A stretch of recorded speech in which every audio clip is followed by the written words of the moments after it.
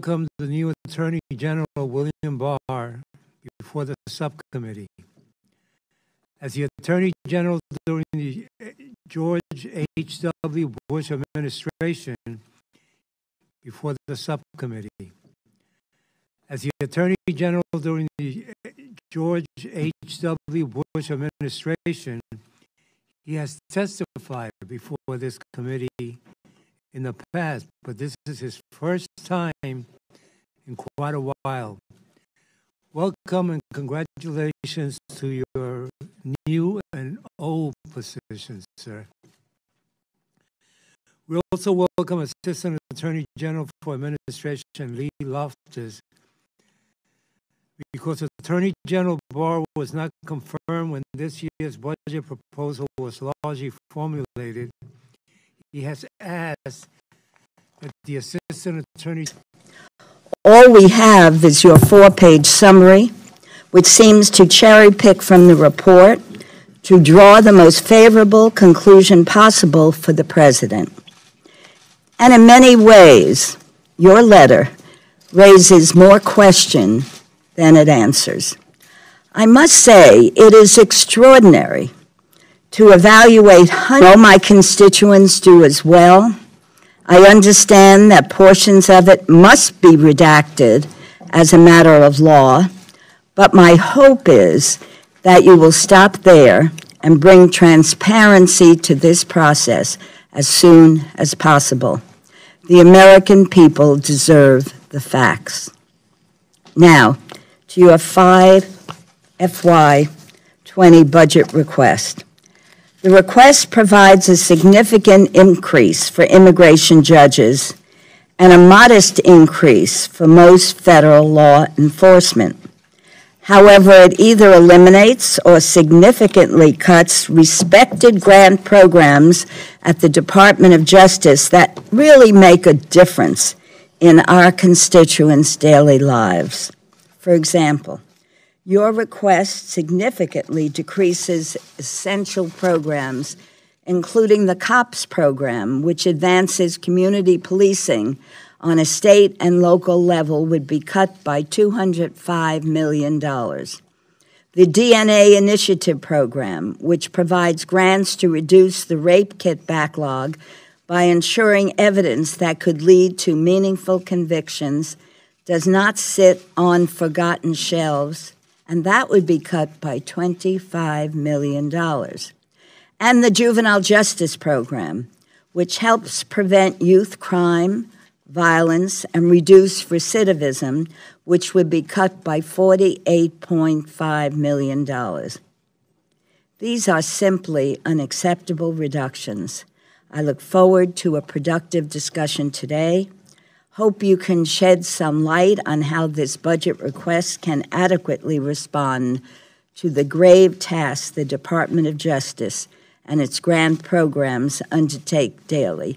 Thank you again for appearing before us. I look forward to an open discussion, an honest discussion, and address the many challenges before us today. Thank you very much. Thank you. And now, Attorney General Barr, you are recognized to give your opening statement. We ask you please to try to keep it to 5 minutes, and your whole statement will be included in the record. Thank you. Thank you, Mr. Chairman, Madam Chair, and Ranking Member Adderholt. I'm pleased to be here today to present to you the President's Fiscal Year 2020 budget for the Department of Justice. And I'm joined here today by the Department's Chief Financial Officer, Assistant Attorney General for Administration, Lee Loftus. We look forward to discussing how our requested appropriations will help protect the safety and rights of our constituents and your constituents. For 2 fiscal years in a row, the Department has broken records for prosecuting violent crime. The Department has also significantly increased prosecution of firearm offenses, and in fiscal year 2018, prosecuted more firearm defendants than ever before. As prosecutions have gone up, crime has gone down, and in 2017, after 2 years of increases, violent crime and homicide rates went down nationwide. The FBI's preliminary data for the first 6 months of 2018 show a 4.3% decline in violent crime overall and a 6.7% decline in murders and a 12% decline in robbery and burglary compared to the first 6 months of 2017. In order to continue this momentum, President Trump has requested an additional $137 million for violent crime and transnational organized crime prosecutions, as well as an additional $100 million for the Project Safe Neighborhood grants to state and local law enforcement. The department also requests $5.8 million to enhance violent crime and firearms prosecutions. Over the first 2 years of the Trump administration, we have also gained ground against the opioid epidemic, which is by far the deadliest drug crisis that this country has ever faced. The department increased the number of defendants charged with federal opioid-related crimes by 28% from fiscal year 2017 to fiscal year 2018. Prescriptions of the 7 most frequently abused prescription opioids are down more than 23% since 2016 to the lowest level in at least a decade. And over the same period, the DEA has lowered the legal limits on production of the active ingredients in these opioids by 47%. More importantly, drug overdose deaths may have finally stopped rising. According to preliminary data from the CDC, overdose deaths decreased slightly from September 2017 to August 2018. But there's a lot more work to be done, and that is why the President's budget provides for $295 million to combat the opioid epidemic, including $18.2 million for the FBI's Joint Criminal Opioid Darknet Enforcement Initiative, or J-Code, which is a team of agents that work to disrupt and dismantle the sale of synthetic opioids on the darknet. The President requests $11.1 million for 5 new heroin enforcement groups that will be deployed to DEA field divisions that have identified heroin as the first or second greatest threat in their area. The President also includes $2 million in operational funds for the National Opioid Initiative of our OCDEF program. The President's budget also proposes to permanently transfer $254 million from the White House Office of the National Drug Control Policy to the DEA for the HIDTA area programs, the high-intensity drug trafficking areas. This change will eliminate redundancies by placing this program under the agency that leads our drug enforcement efforts. We know that most of the illicit drugs in this country came across our southern border. In the fight against an unprecedented drug crisis, border security is imperative. In fiscal year 2018, the Department charged more defendants with illegal entry into this country than in any year before. At the same time, the Department increased the number of felony illegal reentry prosecutions by more than 38%. Our immigration courts, which are under the Department of Justice, have also become more productive under the administration. Since the beginning of 2017, the Department has conducted an unprecedented surge in hiring immigration judges. The Department has hired more immigration judges under President Trump than in the previous 7 years combined. We now employ the largest number of immigration judges in history, with 46% more immigration judges than just 3 years ago. That is having an impact on immigration cases. After 8 consecutive years of declining or stagnant productivity between fiscal year 2009 and fiscal year 2016, our immigration judges have increased case completions 2 years in a row. In fiscal year 2018, immigration judges completed the most cases in 7 years. In order to continue this progress, the Department requests $71 million for 100 new immigration judges and additional support staff in fiscal year 2020. This would bring the number of authorized immigration judges to 634, which would more than double the number of immigration judges on board in fiscal year 2016. Given the fact that these judges face a record-breaking 860,000 case backlog, this investment is more than warranted. And with the crisis on our southwest border, the department requests $6 million for our southwest border rural law enforcement violence crime reduction initiative, which will help law enforcement agencies serving rural areas along and near the border to fight rural crime. The department also plays a critical role in protecting our national security and combating terrorism and cybercrime, and that is why the President requests an additional $70.5 million to enhance the FBI's cyber information sharing abilities and cyber tools capabilities, as well as $16 million for our National Vetting Center. The President requests an additional $18 million for the FBI to address counterintelligence threats, particularly cyber attacks and threats from hostile foreign intelligence services.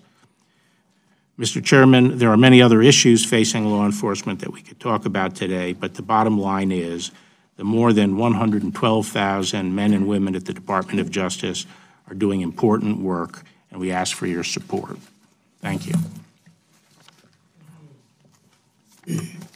Attorney General Barr, in your confirmation hearings, you said you believed it very important that results of the special counsel Mueller's investigation be shared with Congress and the public.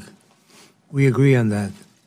FBI Director Wray, the nation's top counterintelligence investigator, told us last week he had not read the special counsel's report. So my question is, with regard to your March 24th and 29th letters to the Judiciary Committees, did special counsel Mueller or anyone on his team have a role in drafting them or reviewing them in advance? Did you use any of the summary documents prepared by the special counsel in drafting these documents? 24th and 29th. On the letter of the 24th, Mr. Mueller's team did not play a role in drafting that document, although we offered him the opportunity to review it before we sent it out, and he declined that. The letter on the 29th, I don't believe that that was reviewed by Mr. Mueller or that they participated in drafting that letter. But to go back to something you said in your opening statement about the availability of the report, as I've said, as you pointed out, since my confirmation, I do think it's important that the public have an opportunity to learn the results of the special counsel's work. And I said then that I would work diligently to make as much information public as I could and available to Congress as I could. You will recognize that I'm operating under a regulation that was put together during the Clinton administration and does not provide for the publication of the report, but I am relying on my own discretion to make as much public as I can. Now, in my letter of the March 29th, I identified 4 areas that I feel should be redacted, and I think most people would agree. The first is grand jury information, 6E material. The second is information that the intelligence community believes would reveal intelligence sources and methods. The third are information in the report that could interfere with ongoing prosecutions. You will recall that the special counsel did spin off a number of cases that are still being pursued, and we want to make sure that none of the information in the report would impinge upon either the ability of the prosecutors to prosecute the cases or the fairness to the defendants. And finally, we intend to redact information that implicates the privacy or reputational interests of peripheral players where there is a decision not to charge them. Right now, the special counsel is working with us on identifying information in the reports that fall under those 4 categories. We will color code the excisions from the report, and we will provide explanatory notes describing the basis for each redaction. So, for example, if a redaction is made because of a court order in a pending prosecution, we'll state that, and we will distinguish between the various categories. This process is going along very well, and my original timetable of being able to release this by mid-April stands. And so I think that from my standpoint, within a week, I will be in a position to release the report to the public, and then I will engage with the chairman of both judiciary committees about that report and about any further requests that they have. So let me just get one thing clear for the record. My concern during my opening statement that when you redact something, we should know what area it falls under. That you say will happen. Yes, sir. Yes, sir. Your March 24th letter indicated that some actions the special counsel investigated as potentially raising obstruction of justice concerns had not been publicly reported. Will these actions be identified in the report sent to Congress? As things stand now, I don't think that they will be redacted, so they will be identifiable. All right. Yes. Thank you. Ms. Satterwhite. Thank you, Mr. Chairman. Mr. Attorney General, as you know, there is a serious humanitarian crisis at the southern border. In fact, the previous administration explicitly noted that transnational organized crime in Mexico makes the U.S. border more vulnerable because it creates and maintains illicit corridors of border crossings that can be employed by other secondary criminal or terrorist actors or organizations. Of course, your FY 2020 budget proposes an additional $18 million in resources to help advance the fight against transnational organized crime. Can you talk a bit about Department of Justice and how it is addressing the smuggling networks that are endangering so many of the lives that are being smuggled and trafficked across the southern border, and particularly the children? Yes, sir. The problem we face on our southern border is really unprecedented. Not just the volume and the makeup of the people coming across from an immigration policy standpoint, but by the strength of the criminal organizations in Mexico. One of the things that has changed a lot in the 30 years prior, when I was Attorney General, has been the strengthening of these criminal organizations in Mexico, these cartels that are not only involved in multiple kinds of drugs and the transportation of those drugs and distribution in the United States, but also into human trafficking. So attacking those transnational criminal organizations is a high priority. The FY 2020 budget requests a total of $3.2 billion that is targeted at dealing with these transnational organizations. And we're seeking an increase of $109 million this year. We're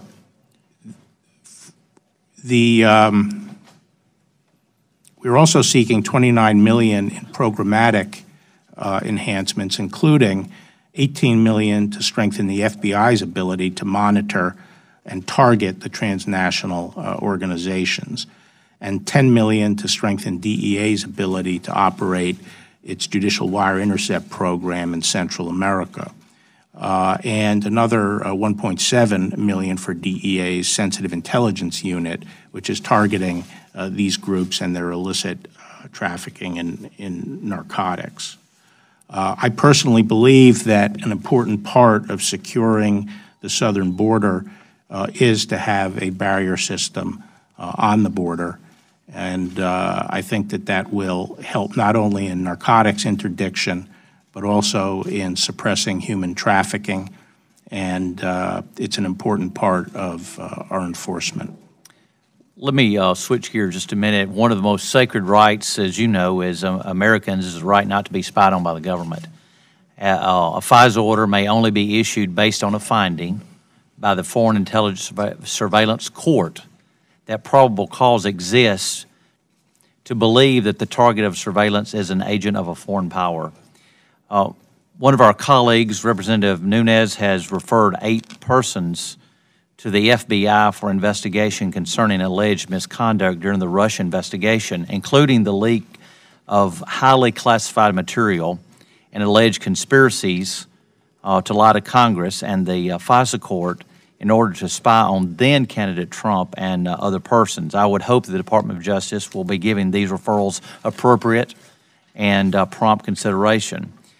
My question is, now that President Trump has been exonerated of Russia collusion, is the Justice Department investigating how it came to be that your agency used a salacious and unverified dossier as a predicate for a FISA order on a U.S. citizen? The Office of the Inspector General has a pending investigation of the FISA process in the Russian investigation, and I expect that that will be complete probably in May or June, I am told. So hopefully we'll have some answers from Inspector General Horowitz on the issue of the FISA warrants. Go ahead. More generally, I am reviewing the conduct of the investigation and trying to get my arms around all the aspects of the counterintelligence investigation that was conducted during the summer of 2016. Are you investigating who leaked the existence of the FISA order against Carter Page? Who what? Are you investigating who leaked the existence of a FISA order against Carter Page? I haven't seen the referrals yet from Congressman Nunes, but obviously if there's a predicate for an investigation, it'll be conducted. Thank you. Thank you, Mr. Chairman. Slowly. Attorney General Barr, reports suggest that Special Counsel Mueller's report is anywhere between 300 and 400 pages long. I'd be interested in knowing how many discussions did you have with the Deputy Attorney General and other staff between receiving the report and releasing the memo? Was there discussion or debate about the evidence and conclusions? How many staffers assisted you in digesting so many pages of complex information in such a short period of time? Let me tell you what I'm getting at, that I find quite extraordinary. You received a very serious, detailed report, hundreds of pages of high-level information, weighed the factors and conclusions at length, outlined, prepared, edited, and released your memo in less than 48 hours. To me, to do this, it seems your mind must have been already made up. How did you do it? The thinking of the special counsel was not a mystery to the people at the Department of Justice prior to his submission of the report. He and his people had been interacting with the Deputy Attorney General and lawyers supporting the Deputy Attorney General in his supervision of the special counsel. And in that context, there had been discussions. So there was some inkling as to some of the thinking of the special counsel. Furthermore, on March 5th, I believe, the deputy and I met with Special Counsel Mueller and his team and had a preliminary discussion about the report. So we had an inkling as to what was coming our direction. And so even more thinking within the department was done about that over that time. That was a matter of weeks. And then when the report came, and it came approximately midday on Friday, the Deputy Attorney General and I and our staffs worked closely for the balance of that day, Saturday and Sunday.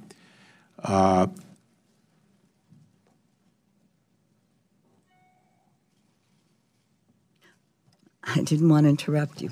That's Did the White House see the report before you released your summarizing letter? Has the White House seen it since then? Have they been briefed on the contents beyond what was in your summarizing letter to the Judiciary Committee? I've said what I'm going to say about the report today. I've issued 3 letters about it, and I was willing to discuss the historic information of how the report came to me and my decision on Sunday. But I've already laid out the process that is going forward to release these reports, hopefully within a week.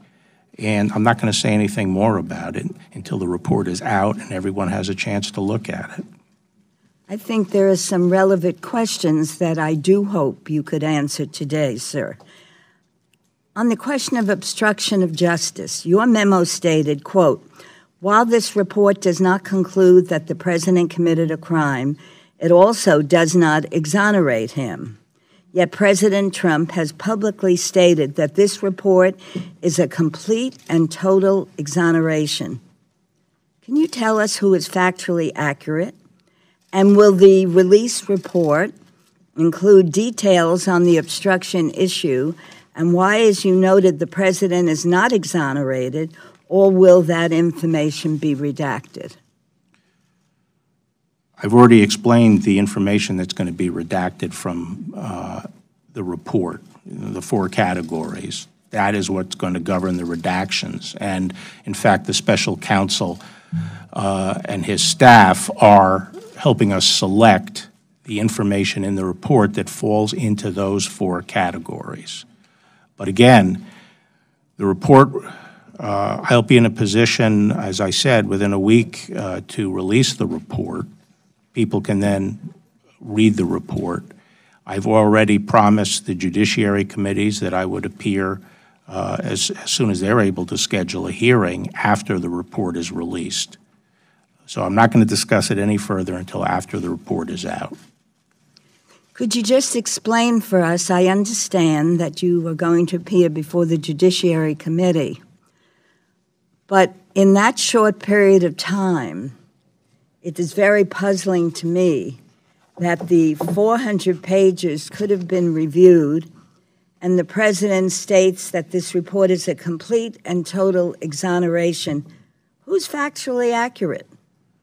As I say, it's hard to have that discussion without the contents of the report, isn't it? And that's why I'm suggesting that we wait until the report is out, and I'm glad to talk to people about it after then, and I'm already scheduled to testify about that.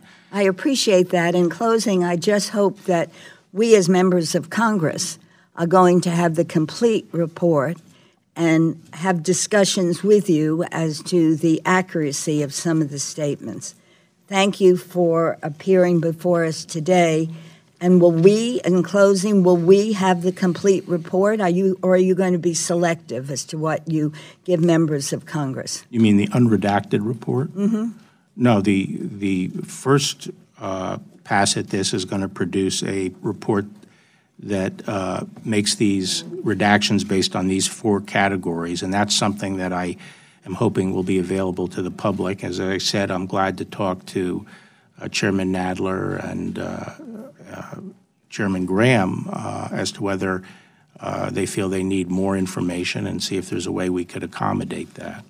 Well, I do hope you can accommodate members of Congress who feel it's our responsibility to see the complete report, and I look forward to continuing the discussion. Thank you again for appearing. Thank you. Thank you. Mrs. Roby. Attorney General Barr and Assistant Attorney General Loftus, thank you so much for appearing before this committee today to discuss the President's FY20 budget request. I would like to focus on the Department's efforts as it relates to sex and human trafficking. In the fiscal year 2018, the Justice Department initiated a total of 230 human trafficking prosecutions, charging 386 defendants and convicting a record 526 defendants. The department continued its successful anti-trafficking coordination team initiative, working with partners in the Department of Homeland Security and the Department of Labor. In 2018, these ACT teams saw significant prosecution results, including increases of 10%, 75%, and 106% in cases filed, defendants charged, and defendants convicted. I wear another hat sitting on the Judiciary Committee. And through that committee's efforts in the last Congress, we passed several pieces of legislation working with the department specifically to close loopholes within the criminal code and make it easier for the department to go after these folks that are exploiting children and trafficking human beings. This is modern-day slavery. It's important for me as a member of this committee, and I suspect every member of this committee. I think I can say that. We all want to see sex and human trafficking eradicated in this country and want to make sure that your department has the tools that you need to do so. Director Ray was here recently. I directed some questions specific to this issue as well, and would like for you to address, for the benefit of all of us as we put pen to paper in our appropriations bills, we know the successes, but where are the deficiencies, and how can we on this subcommittee be helpful in making sure you have every tool that you need? Thank you, Congresswoman.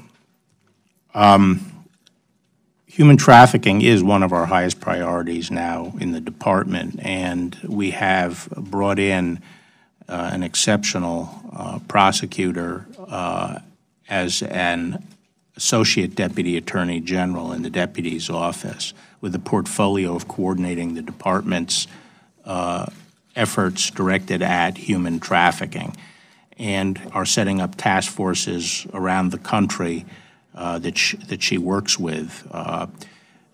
I met with this team within the last month, received a full briefing on their current activities, and I've asked them to come back to me with a plan of action that could take it to the next level. And that could include shifting some resources within the department, as well as seeking some additional legislative provisions that would help our prosecutors.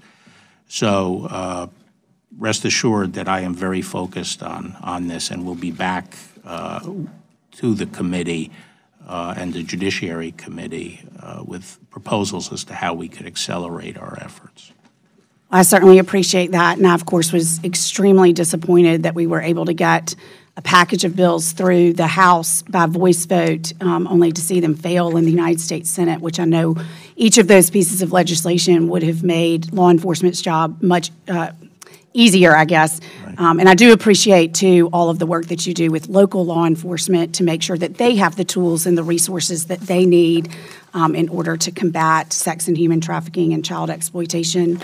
Most children now have access to the internet, and the internet technology affords children access to vast amounts of valuable information and endless sources of entertainment. However, it also exposes children to certain dangers. Most worrisome, children may encounter, and oftentimes do, actual predators that use the internet to identify and lure victims through chat rooms, instant messaging, and social networking sites. So if you could, with the short amount of time that I have left, and I can revisit this if there's a second round, but what does this DOJ's budget request bill do to safeguard our children from these predators, specifically on the internet?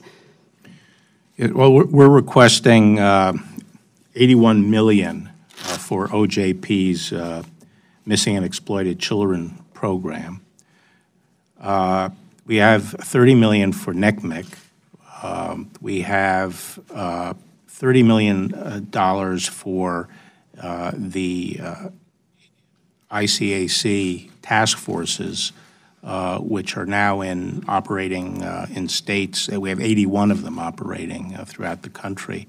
And then the activities of the Child Exploitation and Obscenity Unit in the Department of Justice. So those are sort of the three pillars of our effort, and altogether it's approximately $90 million. Thank you. I yield back. Thank you, Mr. Chairman. Thank you. Mr. Cartwright. Thank you, Mr. Chairman. Thank you, Mr. Attorney General, for appearing before us today. I have understood for quite quite some time now that there are those in this country whose favorite pastime is attacking health care. But your decision as our new Attorney General to throw the weight of the United States Department of Justice behind an effort to get the federal courts entirely to invalidate the Patient Protection and Affordable Care Act as unconstitutional is breathtaking.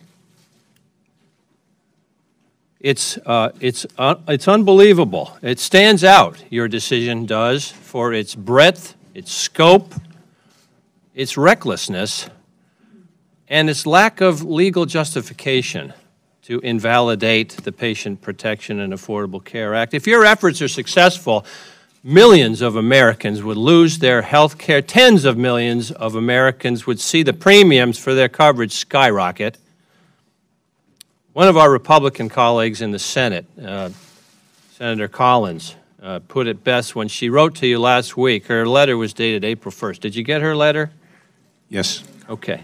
And you saw that she wrote, your decision to pursue this course of action in the federal courts puts at risk not only critical consumer protections, such as those protecting individuals suffering from pre-existing conditions, but also other important provisions of that law, such as the Medicaid expansion, dependent coverage for young adults to age 26, coverage for preventative services, and the regulatory pathway for FDA approval of biosimilar drugs, unquote. The Department of Justice's refusal to defend our law, the Patient Protection and Affordable Care Act, is distressing because of the harm that it poses to the physical and financial well-being of millions of Americans, and also because DOJ's refusal appears to be driven by political considerations rather than health care policy discussions or sound legal arguments.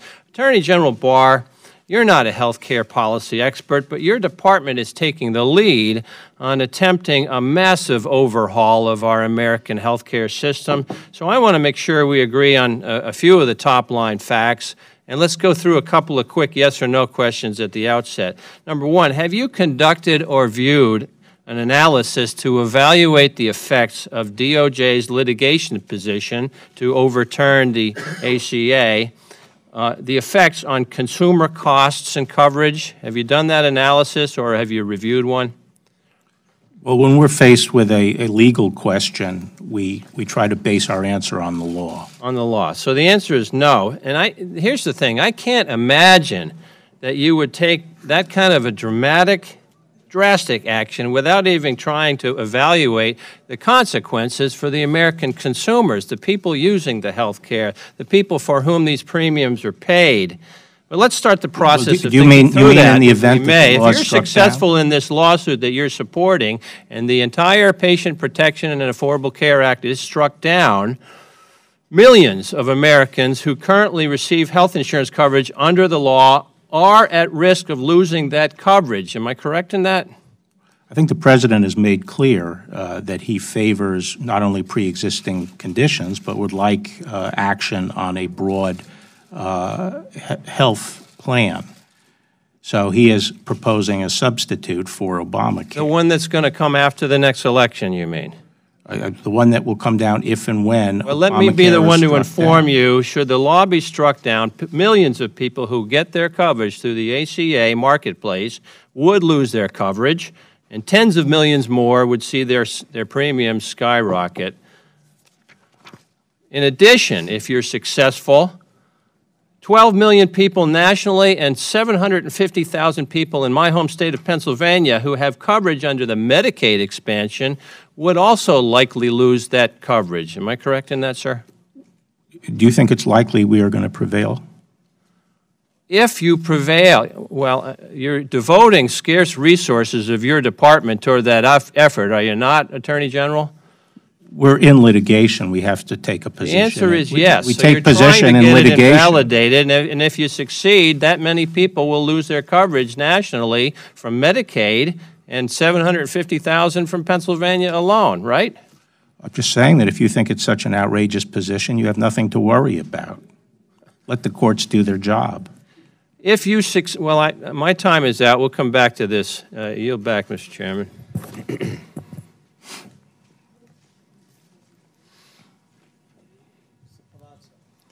Well, thank you, Mr. Chairman, and Mr. Attorney General, thank you for being here today. For a couple of years at the end of the Obama administration, violent crime in America started to tick up. That means more robberies, more murders, and more assaults. I'm encouraged to see that the FBI's preliminary crime statistics that were released in late February show this alarming trend is being reversed. Can you tell me, what is the department doing that is working, and does your new budget add resources for fighting violent crime?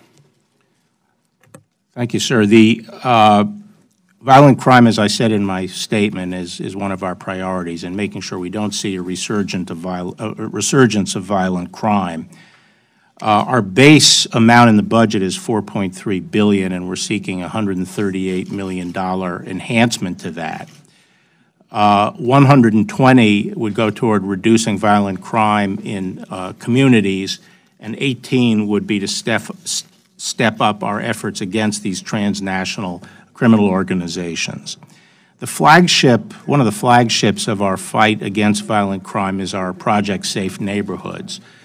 This is really a concept that's been around for a while under various guises, but fundamentally what it is a strategy to focus on high crime areas that brings together the local community, the law enforcement, including federal and state, and also the various social programs and social agencies that run and fund programs that are meant to prevent crimes from occurring. And they have had a tremendous record. There have been studies showing how it has suppressed crime where it's been deployed. We are seeking $100 million to increase, go from $20 million to $100 million to extend the Project Safe Neighborhoods program. We also are seeking $10.7 million to expand ATF's NIBIN program, which has proved to be a tremendous tool in the fight against violent crime. This helps us identify firearms when they're used in crime and trace it back to particular individuals. So those are some of the main initiatives we have underway to grapple with violent crime, and so far it looks as if they're successful. I definitely agree. Our local police chiefs and sheriffs really support the Project Safe Neighborhoods, and it's a great program with a high return on investment for helping reduce gun and violent crime in our communities. Also important to the state of Mississippi is the addressing human trafficking. I know the state legislature has been working really hard on it, and I know my colleague, Ms. Roby, has asked you some questions. And I want to just talk a little bit about, I know the DOJ undertook a U.S.-Mexico bilateral human trafficking enforcement initiative to combat transborder trafficking. Can you speak on this initiative, specifically how effective has it been in stopping trafficking across the border? Yeah, I'm going to have to get back to you on that, Congressman. I really would have to talk to people to see whether it's having an impact at this point. Okay. With my limited time, I'll jump over to address some of the issues with the crisis that we have at our southern border. I know we have a immigration case backlog. There are over 820,000 immigration cases pending nationwide.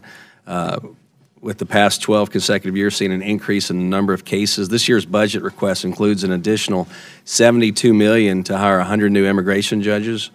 In your testimony, you mentioned that additional reforms are necessary to manage the backlog of cases.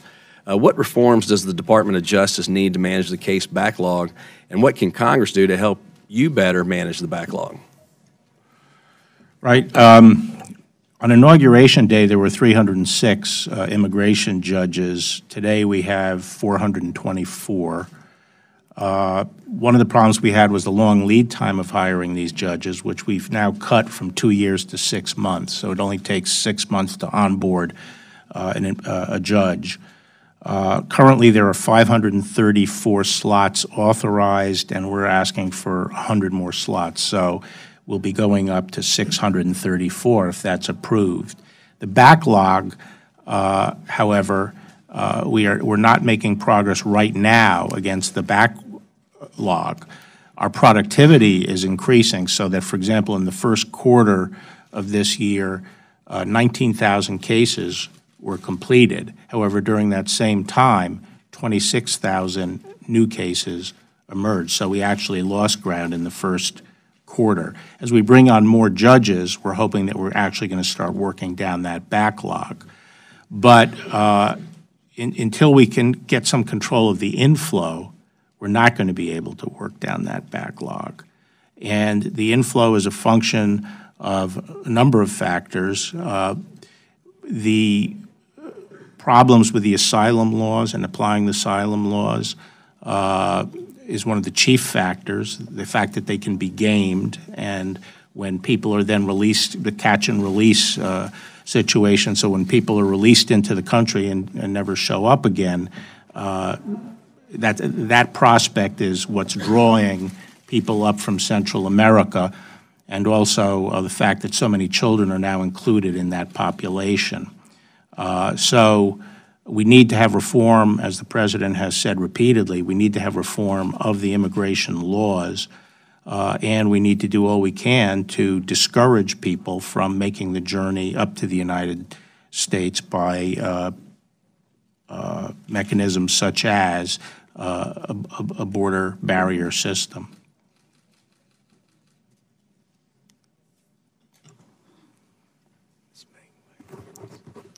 Ms. Maggie.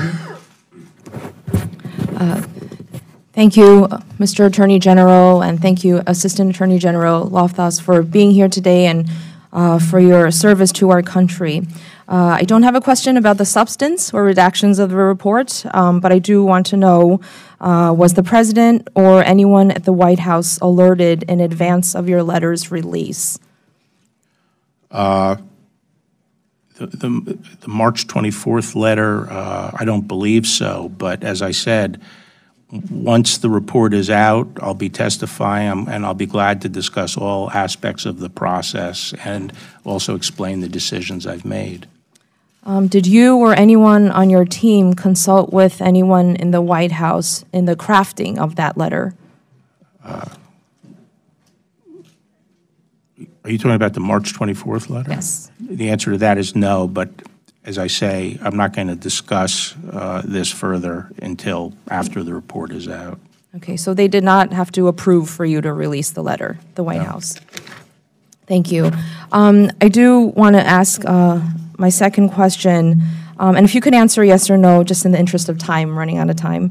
Does the DOJ, under the Trump administration, consider enforcement of the Voting Rights Act a priority? Chief Roberts himself has stated that voting discrimination still exists. No one doubts that. Yes, we do. We consider voting rights a priority. Has the DOJ, the Civil Rights Division, brought any cases under the Trump administration to enforce Section 2 of the VRA? No. But I would point out that during the first 4 years of the Obama administration, one case was brought, so. Well, according to your website, the Department of Justice, under Obama, both President Bush's and President Clinton had brought at least over 30 cases in enforcement of Section 2 of the Voting Rights Act. Secretary Ross credits the Department of Justice's need to enforce Section 2 of the Voting Rights Act for the reason why a citizenship question is needed on the census. The DOJ has been enforcing the Voting Rights Act for over 50 years without the need for a citizenship question. What are your thoughts on that? My thoughts are that it's being litigated right now, and I think oral arguments on April 23rd, so I'm not going to discuss it. Okay. I wanted to also ask about zero tolerance policy. Do you agree with your predecessor's zero tolerance policy memorandum issued last year, April 2018? Well, there's a lot of misunderstanding about the zero tolerance policy. The zero tolerance policy is that the department would prosecute cases that are referred to the department. And the thing that caused family separation was the referral of cases to the department that involved families with children. The administration, the president has put out an executive order, I believe, saying that that DHS is not going to follow that policy. And as far as I know, we are not getting referrals of that type.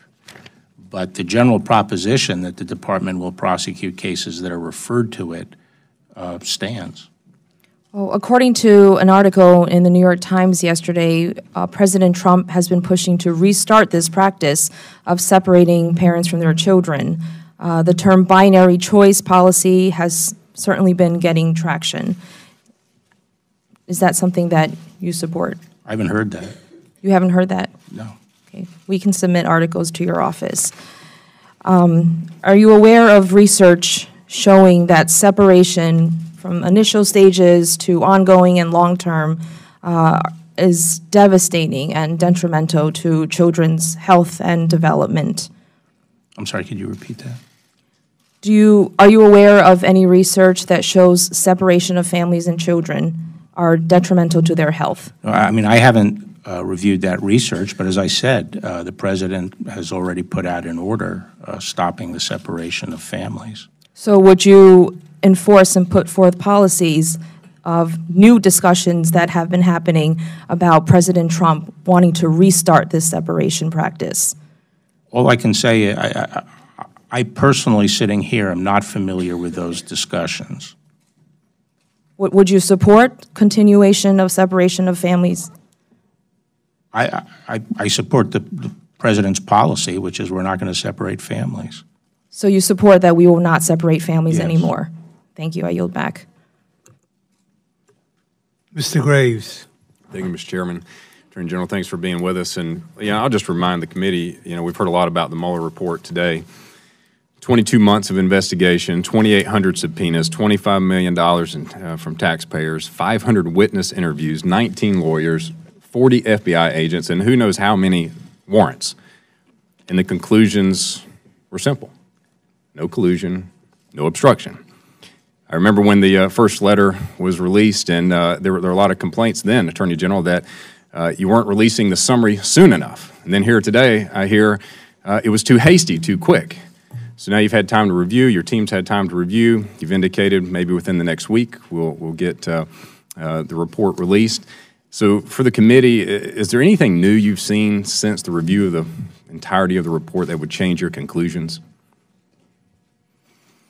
No, Congressman. As I explained, my March 24th letter was meant to state the bottom line conclusions of the report, not summarize the report. And I tried to use as much of the special counsel's own language as I could. But they were just stating the bottom line conclusions, and there's nothing to suggest to me that those, that those weren't. No collusion, no obstruction. It's over. It's done. It's over. Well, the letter speaks for itself. I thought it did too. Well, I'll shift in a second because members of Congress have said they intend to ignore the public redactions and leak the full report.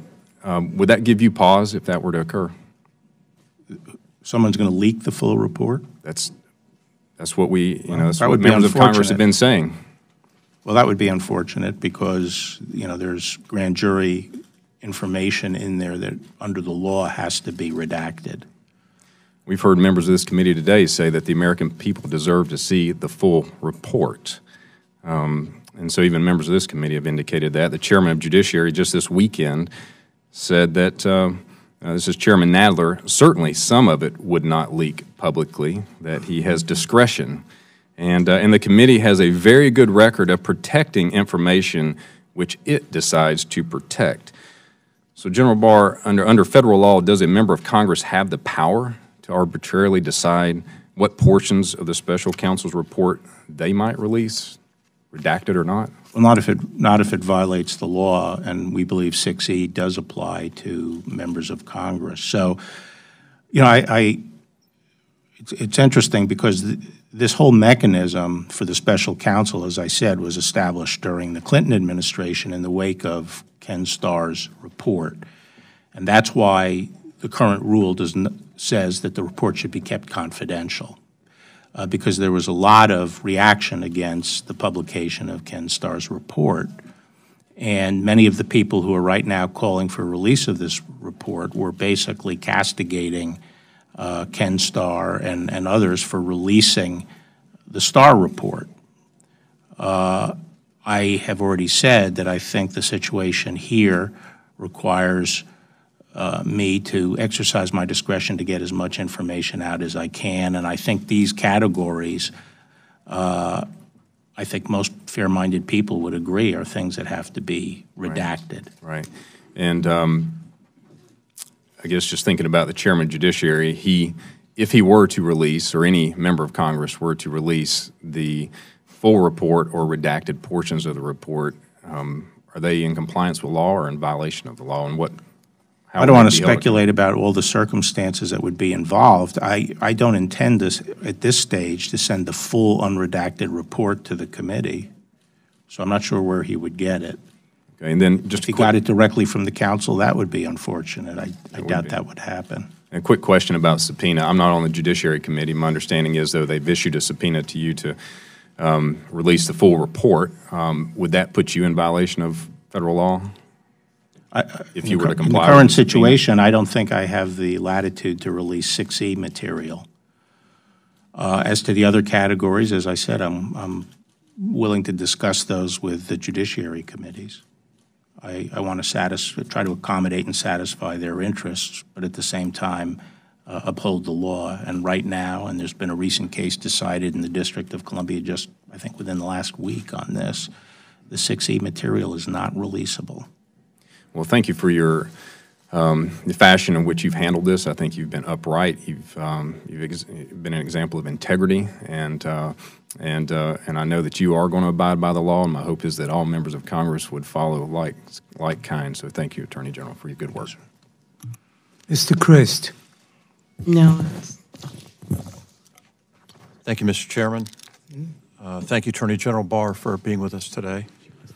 On the question of obstruction of justice, you stated in your March 24th letter that the Mueller report does not exonerate the president. Can you elaborate on what is meant by does not exonerate the president? I think that's the language from the report. Right, I understand that. Well, that's a statement made by the special counsel. Right. I reported as one of his bottom line conclusions, so I'm not in a position to discuss that further until the report is all out. And then what is meant by exonerate is really a question that I can't answer, what he meant by that. But as you sit here today, you can't opine, after having read the report yourself, why it reaches that conclusion that it does not exonerate the president. That's right.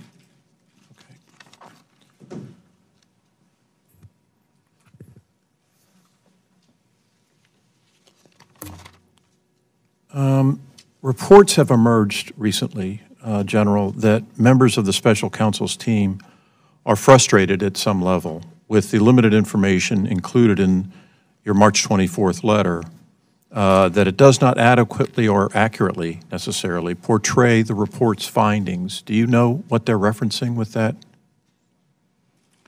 No, I don't. I suspect that they probably wanted, more put out.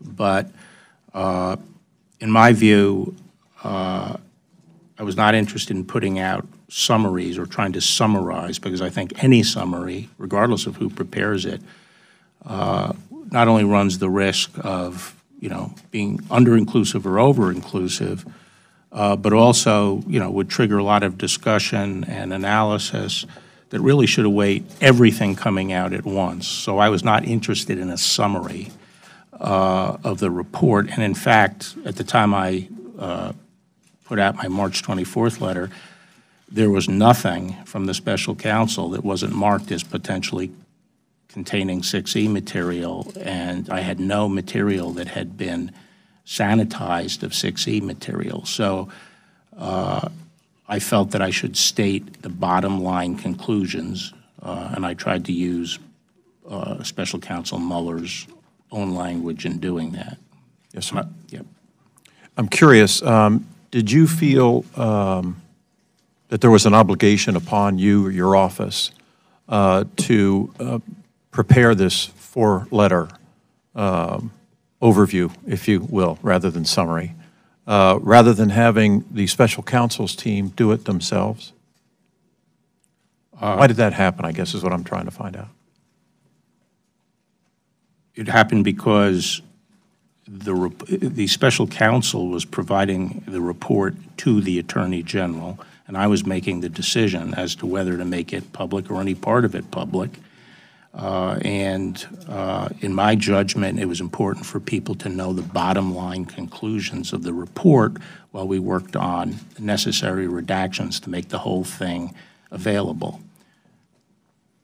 Let me ask that. Unfortunately, that's a matter of weeks, and I don't think that the public would have tolerated, and Congress would not have tolerated, at least knowing the bottom line. And, as you know from your own experience, from a prosecutor's standpoint, the bottom line is binary, which is charges or no charges. Indeed. Did you contemplate having the special counsel's office help you with the preparation of your March 24th letter, or did you? We offered to have Bob review it before putting it out, and he declined. I didn't ask you about reviewing. I asked if you thought about having them help prepare the March 24th letter. I mean, they did the report after all. No, I didn't think about it. Why not? Because it was my letter.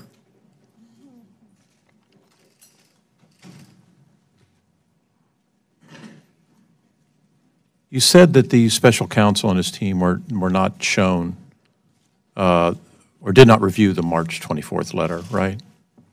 You offered to let him review it? Yes. Did you offer to anyone else to let other people review it besides the special counsel? Not that I recall. You mean outside the department? Anywhere? No. Yes, outside the department. Let's start there. Well, the answer I'm pretty sure is no, but you're not sure? I am sure. Okay. All right.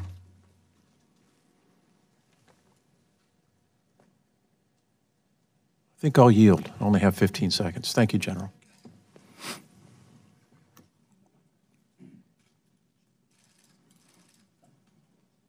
Ace. Thank you, Mr. Attorney General. I'd love to talk to you about your 2020 budget, but what is far more critical at present, and has much more reaching consequences to the credibility of our government, is the prompt and full disclosure of the Mueller report. The current non-disclosure of that report has only worsened a pervasive distrust of government generally and of Mr. Mueller's investigation and your department's response to it specifically. This really started very early on in the investigation with excessive secrecy about exactly what we were taking a look at. Here is the supplemental memo from the Deputy Acting Attorney General, and this is what drives the public crazy when they see something like this. This is what we have to try to avoid when we get into this.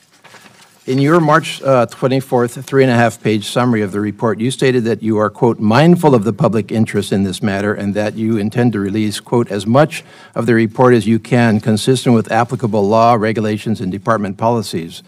You know, of course, that on March 14th, the House resolved unanimously, 420-0, all members of this committee and House voting, that the full report be released publicly except where prohibited by law and be released to Congress unconditionally.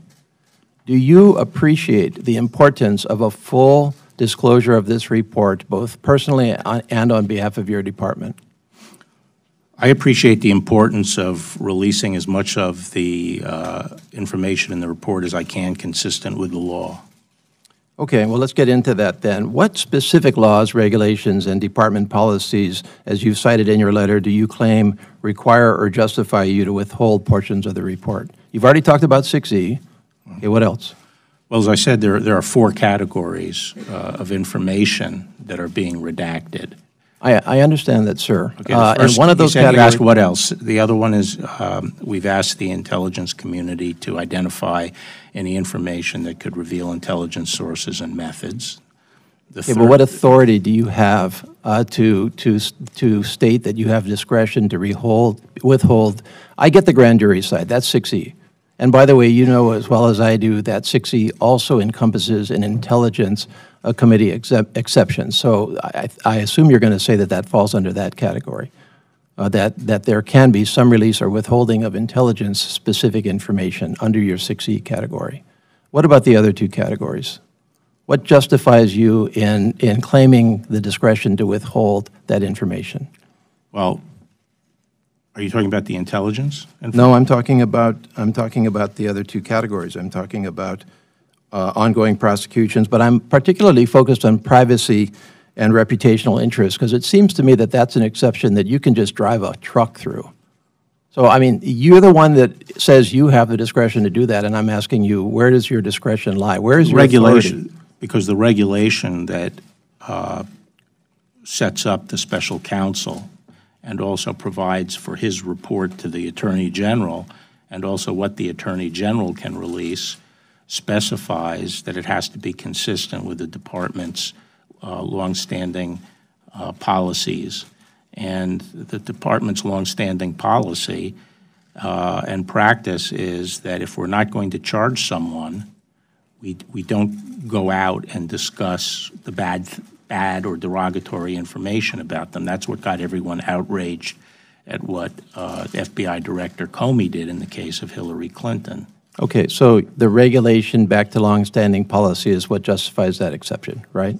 In your view? The regulation that says that any release has to be consistent with that. Okay, good.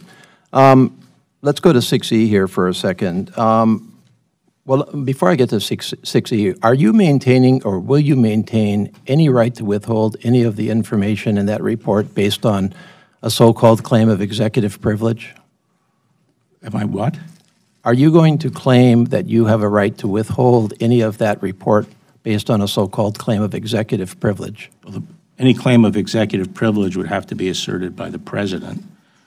And President, as I said in my letter, which sort of speaks for itself, he has said that he's leaving the decisions up to me. Okay. Are you going to claim executive privilege to keep any of that report back? As I said, there's no plan. I have no plan to do that. Okay. Do you believe that executive privilege applies to any broader range of communications and specific direct communications from the President? You know, I would have to review the latest opinions from OLC about the precise scope of it, but it's not relevant to me right now. And as far as you know, does it apply to any communications by the President before he was President? As I say, I'm not sure what the learning is in the Department of Justice on that. Okay. You're aware that that there are exceptions under 6E under which you can, in fact, disclose grand jury material. Some of those are within your discretion, but many of those are subject to a ruling of a court, correct? What are they? Well, there's 6E, there's 5 exceptions in 6E that allow you to go to court to ask the court for permission to release those. It's up to the court to decide whether to release. Are you intending to go to court to ask for guidance and or direction and or an order where you are uncertain whether you can in fact release or should in fact release materials? Oh, but I mean, the chairman of the Judiciary Committee is free to go to court if he feels one of those exceptions is applicable. The right is yours to ask for these exceptions. Why do you say the right is mine? Because you are the exercising authority under 6E. Yeah, but I think if the chairman believes that he's entitled to receive it, he can move the court for it. Well, I'll come back to this. It's your right to ask. So I'm asking, what is your intention? My intention is not to ask for it at this stage. I mean, if the chairman has a good explanation of why 6E does not apply and his need for the information, I'm willing to listen to that. As I say, my first agenda item here is to get the public report out, what can be gotten out publicly. That's going to be within a week. So My time's up. I'll come back. I'll discuss these issues in greater detail after that occurs. Ms. Lawrence.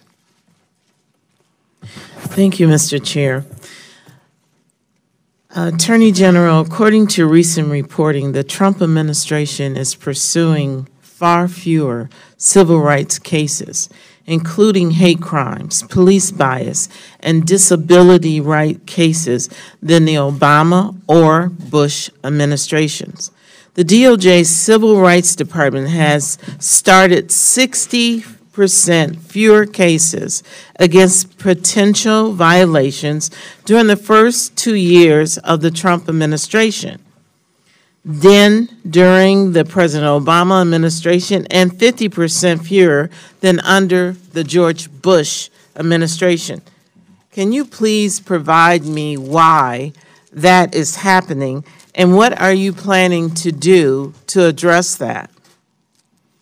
I'd have to see those figures and how they're broken down. I haven't seen those figures before. The areas that I'm familiar with, such as hate crimes, it's simply not true.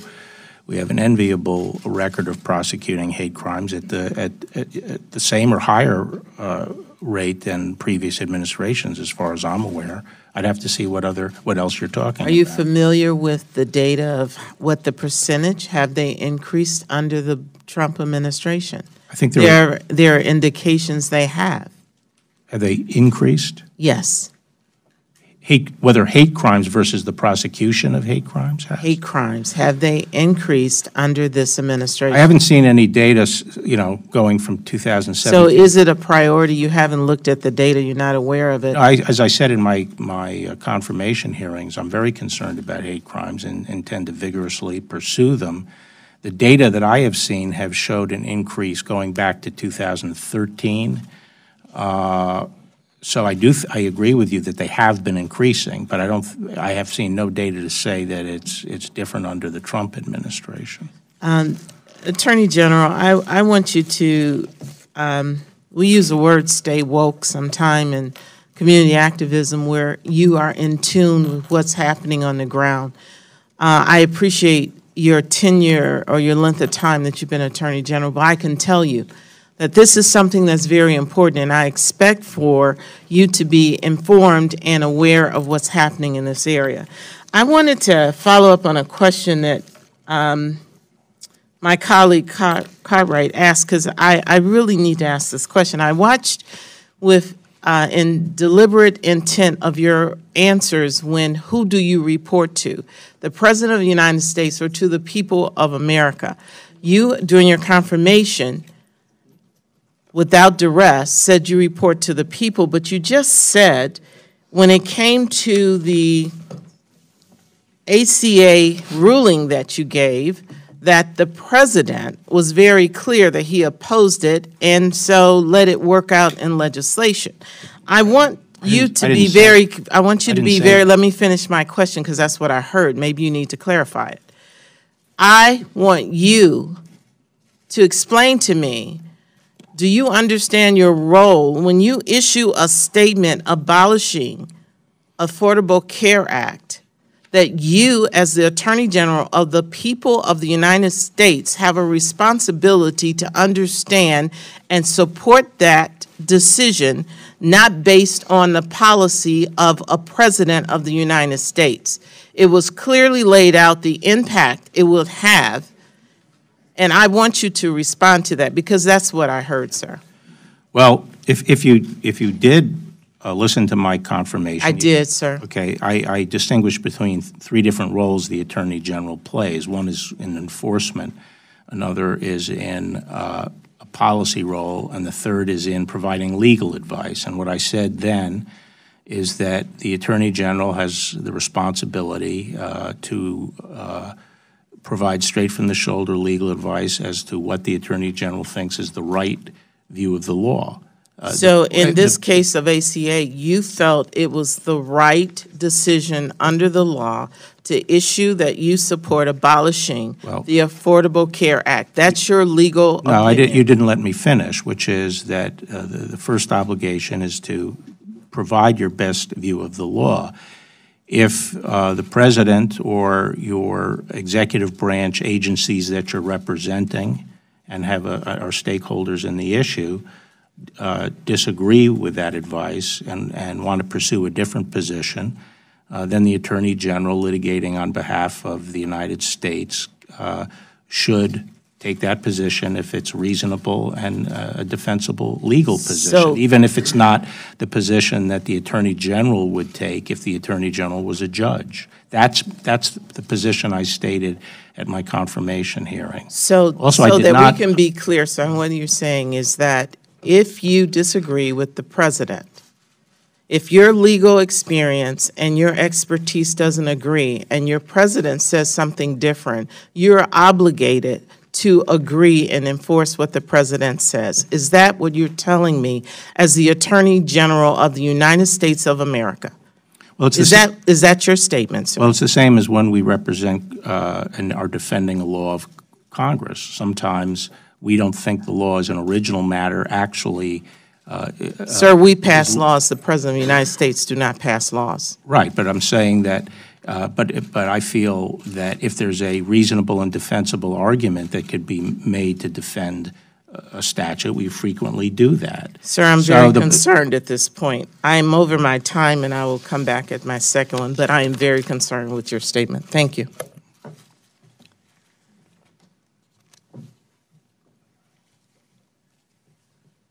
Mr. Attorney General, in your testimony, you said violent crime has declined since 2016.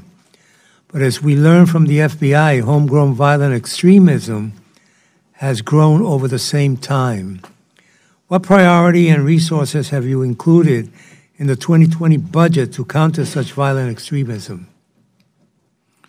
I don't think we break out. Maybe you can help me, Lee. I don't think we break out the budget targeting that particular category of offense. We do not have a separate category for violent extremism, but we do pursue all matters of violent crime together. And we have the $138 million and 135 new positions for our violent crime efforts. In the FBI, we're adding 47 new FBI agents to the FBI for a variety of new initiatives.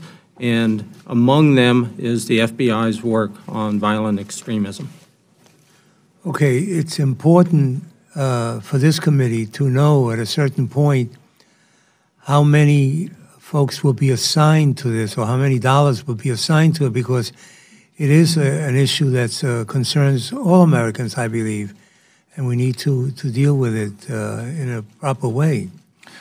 Yes, Mr. Chairman, but you know, the people who are on the watch for this kind of thing, whether they be FBI agents or U.S. attorneys pursuing potential cases, are the very same people that would also be looking at other forms of terrorism potentially. So it's hard to allocate exactly the dollars by that category. But you know, obviously it is a serious issue, and it's one that the FBI devotes a lot of effort to. Well, as long as we know that the department, the agency is looking at it, is dealing with it, is taking it seriously, we can then work together on it. That's the easier part. Mr. Chairman, if I can add a bit more, we do have in the FBI's budget this year, we have the $16 million for the FBI's participation in the National Vetting Center with other federal entities, and that helps the FBI look closely at individuals who may be coming to the United States. So we have that vetting money in the FBI. We also have $4 million in the Office of Justice Programs on grants that go towards looking at extremism and domestic terrorism. Good. A few weeks ago, the ATF Director Brandon told us that the department's fiscal year 2020 budget request would result in ATF being forced to let go more than 300 staff due to increasing investigatory costs. As we seek to address rising gun violence in this nation, how can the department justify a proposal that would result in fewer resources dedicated to that goal? Well, let me just say first that I'm a huge fan of ATF. I think they're an outstanding agency, and I would love, any money spent on the ATF is well worth it. One of the common themes I hear from U.S. attorneys is how valuable the ATF agents are, and their technology is just outstanding in helping to deal with gun violence and violent crime. Now, I am told that the statement made by Mr. Brandon was actually based on faulty information, and we don't think that it would lead to we are asking for more money for ATF, and we don't think it would result in fewer agents, but, maybe Lee could help me with that. Sure. So I think very highly of the ATF chief. I've known him for years. We've worked together very, very closely. We took a hard look at his budget. This year's budget will increase ATF by 3.9%, actually just about 4%. It does have increases for ATF. If you look back over the last 3 years, we've given an 8.7% increase to ATF. So we do think ATF is important. We are trying to support ATF. I know the ATF chief is very concerned about his agency. His budget is susceptible to absorbing inflationary increases, and if the pay raise isn't funded or if his rents or contracts go up, he's very concerned about that, and he's worried that it'll translate into a loss of staff. I can tell you that we have looked at this year's budget, though, and at the 4% increase we're asking for, we don't think that translates into loss of hundreds of staff. And our commitment is that we want to work closely with ATF, make sure they have what they need. As the Attorney General says, any resources ATF receives, I think, will be put to very good use. But we're committed to working closely with the ATF folks to make sure they make it through the year. And again, a 4% increase on this budget we think is a strong request for ATF, strong request for their NIBIN system, the $11 million for that. There's $4 million for their Spartan case management system. So we are trying to stand behind ATF in this budget. Well, I would hope that you can get this issue resolved in terms of letting us know what really is going on, because as we put together the bill, and that will happen pretty soon, I need to be able to go to this young woman on my right and tell her I need more money for certain agencies. And we can't do this if they're saying they're going to lose over 300 folks, and you'll say they're not, or that it's not. We need that picture cleared up. Absolutely, and we'll help you. Thank you. Ms. Satterhold.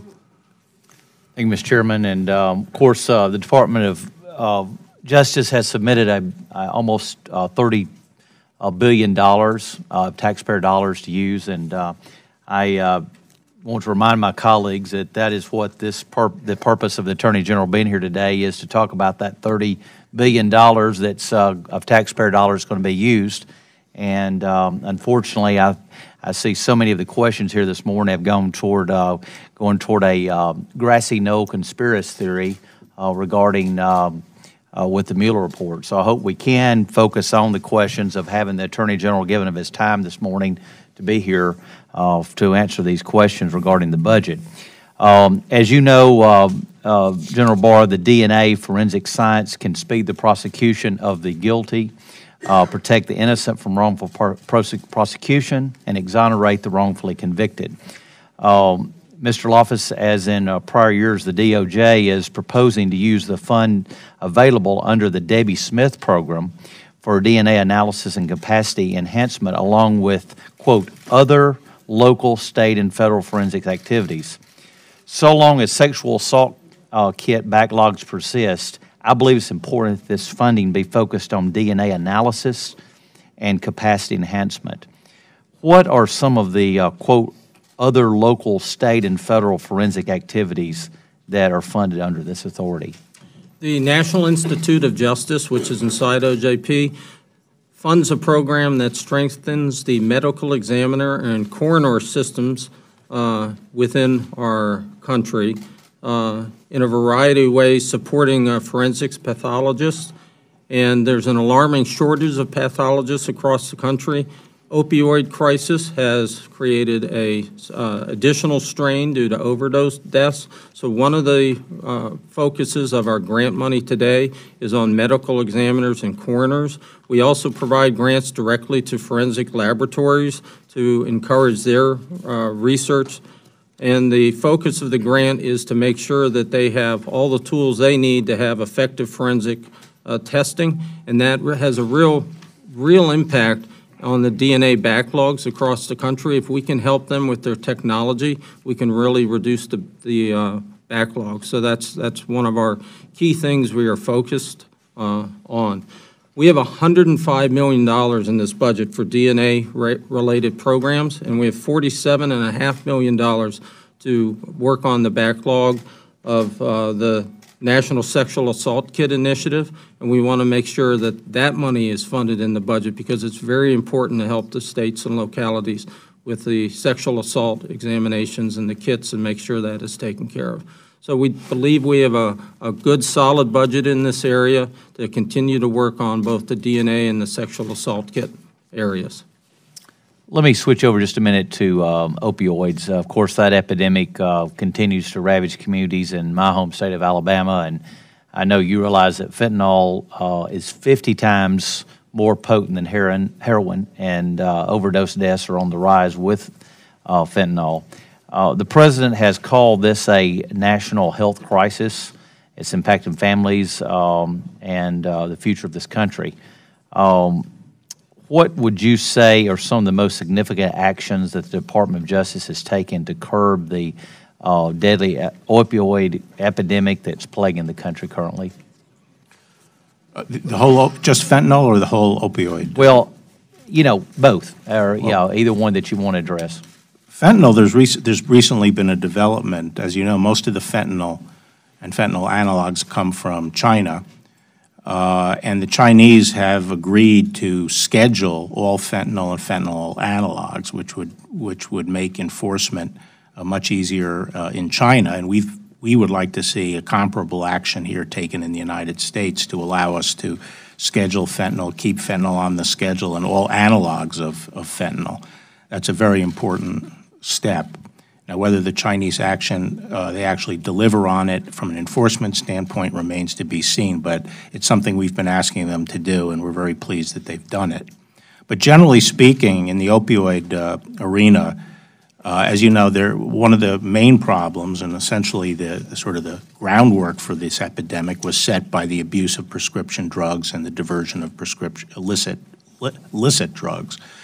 And a lot of our efforts are devoted toward going after healthcare providers and companies and others that contributed to this by overprescription or permitting diversion. And so there's a lot of civil and criminal action around the country that is going after these bad actors and their task forces around the country focused on that aspect of it. And so the first effort is to contract the pool of people who are addicted by licit drugs.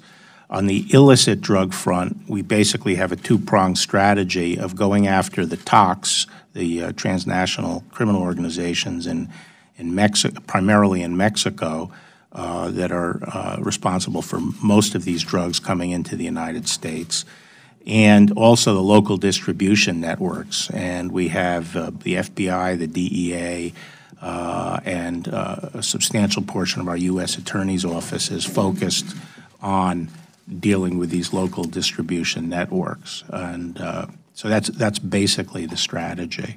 Okay. Thank you. Are you back? Excuse me, Mr. Chairman. Mr. Chairman. Yes. I think it was Congressman Chris was asking me about the letters and whether anyone was involved in the letters other than people at Justice. And I checked with my staff and was told that just before the letters were out, after they were finalized and just before they went out, we did advise the White House counsel's office that the letters were being sent, but they were not allowed or even asked to make any changes to the letters. But we notified them before we issued them. Mr. Chris, I'm sure would have asked you, did they get to see the letter, however? I think it may have been read to them. They did not get to see the letter. Thank you. Ms. Lowy. Mr. Attorney General, I want to get to some other items in the budget today because under current law, background checks must be done within 3 days or the transaction is allowed to proceed regardless of whether a person is lawfully permitted to buy a gun. In my judgment, it is vitally important that background checks are done thoroughly, as we know the results of incomplete information can be fatal. For example, we know that the shooter who perpetrated the Charleston shooting had passed a background check despite information that should have disqualified him. The House passed Enhanced Background Checks Act substantially increases the amount of time allowed for a NICS background check to ensure that we close these loopholes. I'm concerned that until this bill moves through the Senate and onto the President's desk, that 3 days is not often enough time to evaluate a background check with questionable information. In your judgment, would fewer prohibited individuals be able to purchase firearms if this time period was extended?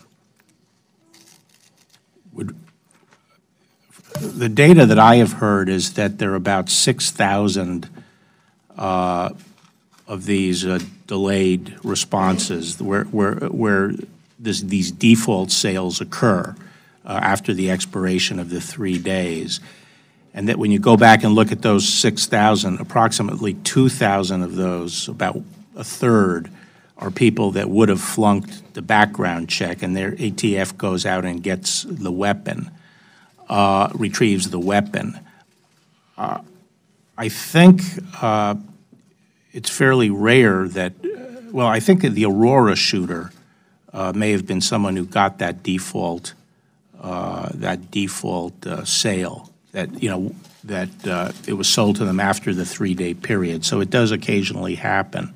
Wait a minute. Occasionally? Didn't you mention 2,000, 6,000? Well, they're not all shooters. In other words, it does sometimes happen that somebody Do you support extending the time period? I've had an interaction with so many people in law enforcement, and in many cases, 3 days is just not enough. Do you support extending the time period? No. I think that, you know, that puts a burden on a lot of people. Who may be buying a gun that shouldn't have a gun. Is that what you're saying? When you're saying it puts a burden on a lot of people, I think I'd rather put a burden on those who are doing the investigation than the I would put the shooters. emphasis on getting accurate records put into the system and make sure that we're getting all the records into the system. I think a far bigger problem is the problem of mental health. That is another elephant in the room. That's where all these school shootings are arising from. And we have to figure out a way of upgrading the NICS system so it actually helps us to detect people with mental illness that should not have guns. And I think we should be investing in NICS, the accuracy of the records, the obligations of states to put those records into the system. And make that a stronger system, one that we can rely on. That's where I would put the effort. I'm not sure what you mean by a stronger system. In other words, if one of your colleagues was doing a study and looking at a background check and said, I need 3 more days, do you feel that person should have 3 more days, 2 more days, 6 more days? Isn't it more important to get a good, thorough background check than limiting the office to 3 days? No, what I was saying is that the better job we do of getting the records into the system, we won't have those 3-day, you know, that level of a 3-day default sale. I mean, you mentioned sometimes federal agencies are not putting the appropriate records in, as we saw, you know, with the Air Force situation. Sometimes state agencies are not putting the records in, so there are gaps in the records. Let me go on to the next question. That's a far more important thing to address. Let me go on to the next question. I do hope we can continue this conversation another time. You have referred to the Violence Against Women Act as a bad idea and not in the legitimate interests of the federal government. These are investments that fund services for victims of domestic abuse and sexual assault that many of my constituents, including those trapped in cycles of domestic violence and looking for a way out, rely on. Under Republican leadership in the previous Congress, maybe I'll just wait a minute. The authorization of the Violence Against Women Act was allowed to expire despite bipartisan support. Thankfully, last week, the reauthorization passed the House, again with bipartisan support. During your confirmation hearing, you changed your position and supported VAWA's programs, pledging to familiarize yourself with the office, its work, and its program. I was delighted to hear that. So I'd be interested in knowing whether you support the reauthorization of VAWA, and do you support the House-passed reauthorization bill? I do support the reauthorization of Violence Against Women Act. I'm not sure about the House bill and what's in it, but I do support the reauthorization of that provision. Let me say that to the extent I said something against the Violence Against Women statute, I believe that that was in the context of it when it originally came up, 2.5 decades ago or 30 years ago, somewhere in that range. And what I said was that in that point it was a substantive law relating to the federalizing certain acts of violence against women, and that was eventually struck down as not having a sufficient Commerce Clause basis. I think that's what my concern with the Violence Against Women's Act was many, many years ago. It was a different kind of act. I fully support what we're doing right now on violence against women. Thank you very much, and I'm delighted that you support the current actions, and I'm glad to know that there was good bipartisan support for the bill. Thank you, sir. Ms. Roby. Attorney General Barr, I mentioned earlier in my questions about sex and human trafficking about the coordination between state and local law enforcement and how important that is in combating a number of different areas of crime. And I wanted you to address, if you would, the overall reduction of state and local law enforcement activities grant programs by the amount of $583 million. Right. Well, I think part of that, a big chunk of that, is the reduction in the COPS grant program, which was in the 300 millions, and we're putting it down to 99 million. But the 99 million does cover the hiring part of the COPS grant program. So that translates into continued hiring of state and local law enforcement officers. The rationale for not funding the rest of COPS is that that is really, we feel, addressed in the funding that goes to the federal opioid task forces and other task forces that the states can participate on and get in and get paid by the federal government, but they are part of a federal-state cooperative task force. So it's really reorienting the spending toward those joint task forces versus funding purely state task forces. Lee, I don't know if you have something to add on it about the other grant money. Right, on the other grant money, the apparent reductions in the 2020 requests. One reason the grant dollars look smaller is that the Office of Violence Against Women is proposed to be moved into a mandatory funding account where we think it can ensure that there's available money for violence against women programs, the $493 million we have for violence against women programs. There's also a adjustment to the crime victims money. The obligation limit there goes down by about $1 billion, but over the last 2 years, that's an area that's received $8 billion, and it's received $10 billion over the last 3 years. So overall, we still have over $4.3 billion in grant programs proposed in this budget. The Attorney General talked about the impact on COPS, but $4.3 billion is what we're looking for your help on in supporting this year's budget. Okay, thank you. The area that I represent is home to a large number of retirees. I'm increasingly concerned about the elderly being taken advantage of by scammers and con men, especially given the rise of technology and social media. So I'm sure you're aware of this problem, but the question is, what are you doing about it? And again, as always, what deficiencies may exist that you need more resources to help? Right. You know, in the area of fraud, it's such a vast area of law enforcement that I have always felt it's important to focus on the sleeping giants. And when I was Attorney General last time, it was healthcare fraud, and that was, in fact, the sleeping giant. This time, I'm trying to focus on elder fraud, which is suddenly awoken into a major area of criminality. It arises because of a concatenation of events, including the baby boomers, of the larger elder population, and the internet, new technologies, and some of the increased loneliness that many elder people unfortunately experience later in life. And this has mushroomed, as I think anyone whose phone rings over the weekend with these scammers knows, more and more of these scams are coming along. We have a major effort in this area. We have we have one person in the department, in the deputy's office, focused on elder care enforcement and the task forces that are being set up to deal with that. In March, we had a big national sweep where we indicted 200 defendants involved in these various scams. A lot of these scams are perpetrated wholly within the United States, but increasingly they are actually operated by international criminal organizations. A lot of them come out of India.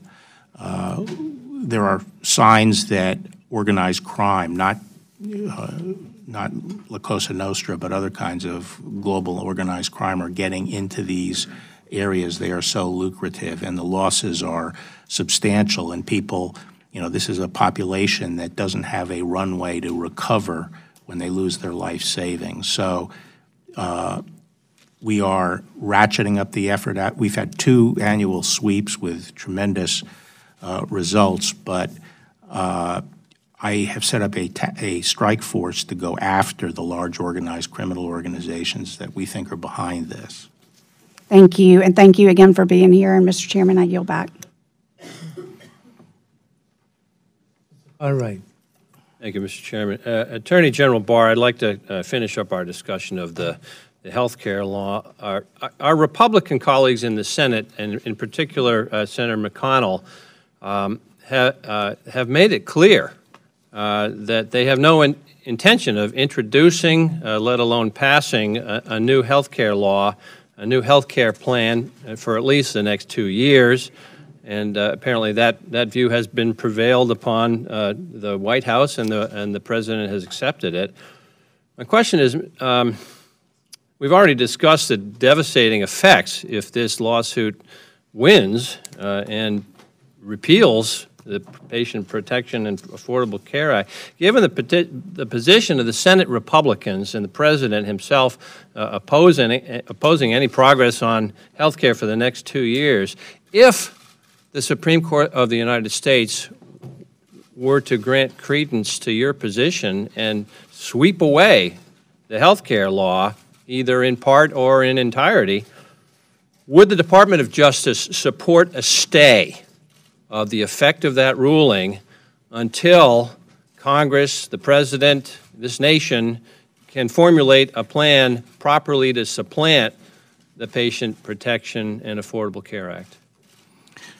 Well, you're asking me to speculate whether or not we're going to, the administration's position is going to prevail in court.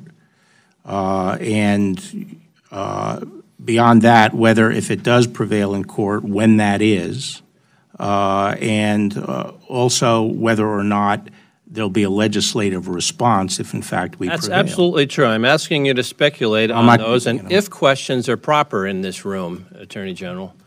If you win the case, will you agree that we ought to stay the effect of that until a new plan can go in place, rather than strand all the people with pre-existing conditions and all the people that whose health care will lapse because of that ruling? Well, from my experience, the Supreme Court would likely deal with that in their opinion and provide some kind of period to wind it down. You want them to do it sua sponte, on their own motion, with no prompting from the Justice Department. Is that it? I didn't say that. I'd say, whatever the administration's position is at that point, we'll carry out from a legal standpoint. Well, I'm dismayed to hear that you're willing to drive our healthcare system off the cliff with no plan for replacing it. Well, I think your premise that the Justice Department makes healthcare policy is simply wrong. We take legal positions in cases. Well, I'm going to follow that up. Numerous reports have indicated that you, the chief lawyer for the federal government, and Secretary Azar, who is the lead on healthcare policy for our federal government, strongly argued against supporting the complete repeal of the Patient Protection and Affordable Care Act. However, reports indicate you and Secretary Azar were overruled by Acting Chief of Staff Mick Mulvaney and the President himself. Now, at any point, did you convey either to Mr. Mulvaney or the President any concerns about either the effects of this lawsuit prevailing, if it does, or concerns about the dubious legal arguments in this lawsuit? And did Secretary Azar communicate concerns about the effects on our American healthcare system? Well, I'm not going to get into, the internal deliberations of the administration on this point. I had ample opportunity to present my views. And I believe that the final decision reached is a legally defensible and reasonable legal position. It is a position that prevailed in the district court, and it is a position taken by the 4 dissenting justices in the NFIB case, which is that once you do away with the mandate, the rest of the statute cannot stand. Are you citing executive privilege by declining to tell me about the discussions between you, Mr. Azar, Mr. Mulvaney? Call it what you wish. I'm not discussing it. You're refusing to discuss it. All right. Well, it's a decision that makes more extreme and, in fact, even contradicts. The decision to go forward with this position contradicts the DOJ's June 2018 position on the case, which was so controversial then that 3 of the 4 career attorneys representing the government refused to sign on to the briefs and actually remove themselves from the case. The American people deserve to understand if you and Secretary Azar support this lawsuit based on sound rationale or if it was just bald politics talking. I'm requesting that you submit this assertion of executive privilege in writing to this committee if that is what you're doing. Don't ask us to call it what it is. I'm asking you, if you're exercising executive privilege, we need to know it, and we need to know it in writing. I yield back, Mr. Chairman. Palazzo. Well, thank you, Mr. Chairman, and Attorney General Barr. In your testimony, you mentioned cybersecurity, and being that the FBI is the lead federal agency for investigating cyber attacks by criminals, overseas adversaries, and terrorists, the threat is incredibly serious and growing. Cyber intrusion is more commonplace, more dangerous, and more sophisticated. Targets include critical infrastructure, trade secrets, cutting-edge R&D, identity theft, and as well as online predators, and et cetera. While my colleagues on the left are chasing shiny objects, I believe the American people want us to address the real physical and financial threats that exist in the real world. Can you elaborate on the growing threat and maybe provide some scenarios that we should be concerned with, call out some of these foreign overseas adversaries, and what is the FBI doing to transform itself and protect Americans? You're correct that the cyber threat is a serious and growing threat, obviously, and it's a threat to our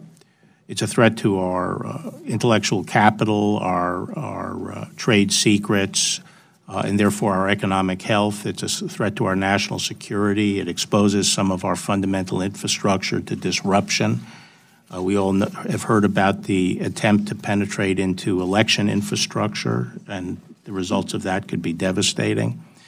The FBI is receiving in this budget $70 million to upgrade and enhance their cyber tools and capabilities to deal with these threats. A total of $72 million is in the budget. In terms of emerging threats, as you know, we have a China initiative in the department because China, we think, poses a very serious threat to the United States in terms of economic espionage. as well as classical espionage. And a lot of that does use cyber tools and threats involve cyber threats to the United States. And we're very focused on that, as well as not just the industrial espionage, but also the use of non-traditional collectors that the Chinese are able to marshal within the United States by co-opting Chinese nationals who may be working in universities or laboratories and so forth. So it's a broad gauge threat, and you know, probably our highest priority at this point in terms of dealing with counter-espionage. If I can add one thing, we have over $750 million overall in our budget. The Attorney General mentions the $72 million increase. The $70 million is the FBI. The smaller piece, though, is worth mentioning. It's only $2 million, but it's really going to have a lot of bang for its buck. It's money put into the Justice Security Operations Center. That allows us to protect our own networks from intrusions and malware. So it's really important that the agencies protect their own networks. So. Well, we definitely appreciate the FBI's work on this. I mean, when our universities are, you know, coming up with cutting-edge research and development and technologies, just to see them stolen by our adversaries, that they didn't invest any money in it, they didn't work hard to create it, and they take it from us. That's, you know, we're wasting taxpayer dollars. When I first came to Congress, I was on the Armed Services Committee, and many of the generals and admirals said one of their, you know, they have several threats that they're concerned with that keep them up at night. There's never just one. But one of them that was recurring was our cyber threats, knocking out our power grids, crippling us, our financial markets. And that would just create massive amounts of chaos. And so these are extremely important. This is why I think the American people are interested in, you know, having this conversation and making sure the FBI is, you know, using their resources in the protection and security of America. And to know now that that technological gap between some of us and our overseas adversaries, where it was 25, 30, 40 years, just 8 years ago, is now we're neck and neck. That's a true threat to our economy as well as our national security. So, Attorney General, thank you, and thank your team at the FBI for taking care and keeping America safe. Thank you. Ms. Meng. Thank you. And Attorney General, I want to thank you for clarifying the answers to my questions. And just want to confirm in relation to communication with the White House or any of its team, you are answering that for both the March 24th and the March 29th letters, correct? Yeah. Yes. Thank you. You brought up a really important topic in my district, and I'm sure in many of my colleagues' districts, about elder fraud. Last year, I had a piece of legislation signed into law by President Trump, supported by Congressman Barton and Lance at the time, and basically targeting and allowing the United States to prosecute those calls that you mentioned that were actually coming from outside of the United States. We were very happy to have the legislation signed. However, our local law enforcement, in our case, the NYPD, is having a difficult time in terms of actually catching and figuring out who these perpetrators are. I don't know if you have any further ideas on how we can approach this, and just in general in the future, I would love to work with your office on this. Yes, I'd like to do that, Congresswoman. That's exactly why I set up a strike force to be able, I think we need to get to ourselves to a higher level of sophistication in pursuing these crimes, because although they might appear to the victim to be sort of you know, not very sophisticated, they are in fact very sophisticated, and we have to get back to the people behind the scam. And we have to use all our tools, our treaty tools, our cooperative agreements with the enforcement authorities in other countries to get the information we need. You can help us in our budget on this. We have $611,000 in the Civil Division's budget in the Consumer Protection Branch. They do a lot of elder fraud work, and we sure could use that money in this year's budget to help the Civil Division continue its work in the elder fraud area. Thank you. My second question. One other thing I could say is that I've asked to put together a number of additional legislative proposals that would give us more tools in this area as well as more effective penalties. And I think that's being done, and I will be proposing them. So I'd like to provide them to you once we're done. Sure. Okay. Thank you. Just wanted to ask about sanctuary jurisdictions. As you know, last November, Judge Ramos of the Southern District of New York said the Trump administration cannot compel states and cities to cooperate with federal immigration authorities as a condition for receiving law enforcement funds, such as Burn JAG. In other words, Judge Ramos ordered the administration to award fiscal year 2017 funds without condition and became the fourth federal judge to rule against the administration on this issue. The Department of Justice's 2018-2022 strategic plan states that you still intend to end sanctuary jurisdictions. What is the plan? How do you intend to continue with these conditions for the fiscal year 19 grants? Well, you're right that we have lost in a number of district courts, but that's why we have appellate courts. So we are appealing those decisions. So you still intend to Yes. continue to end? Okay. Thank you. I yield back.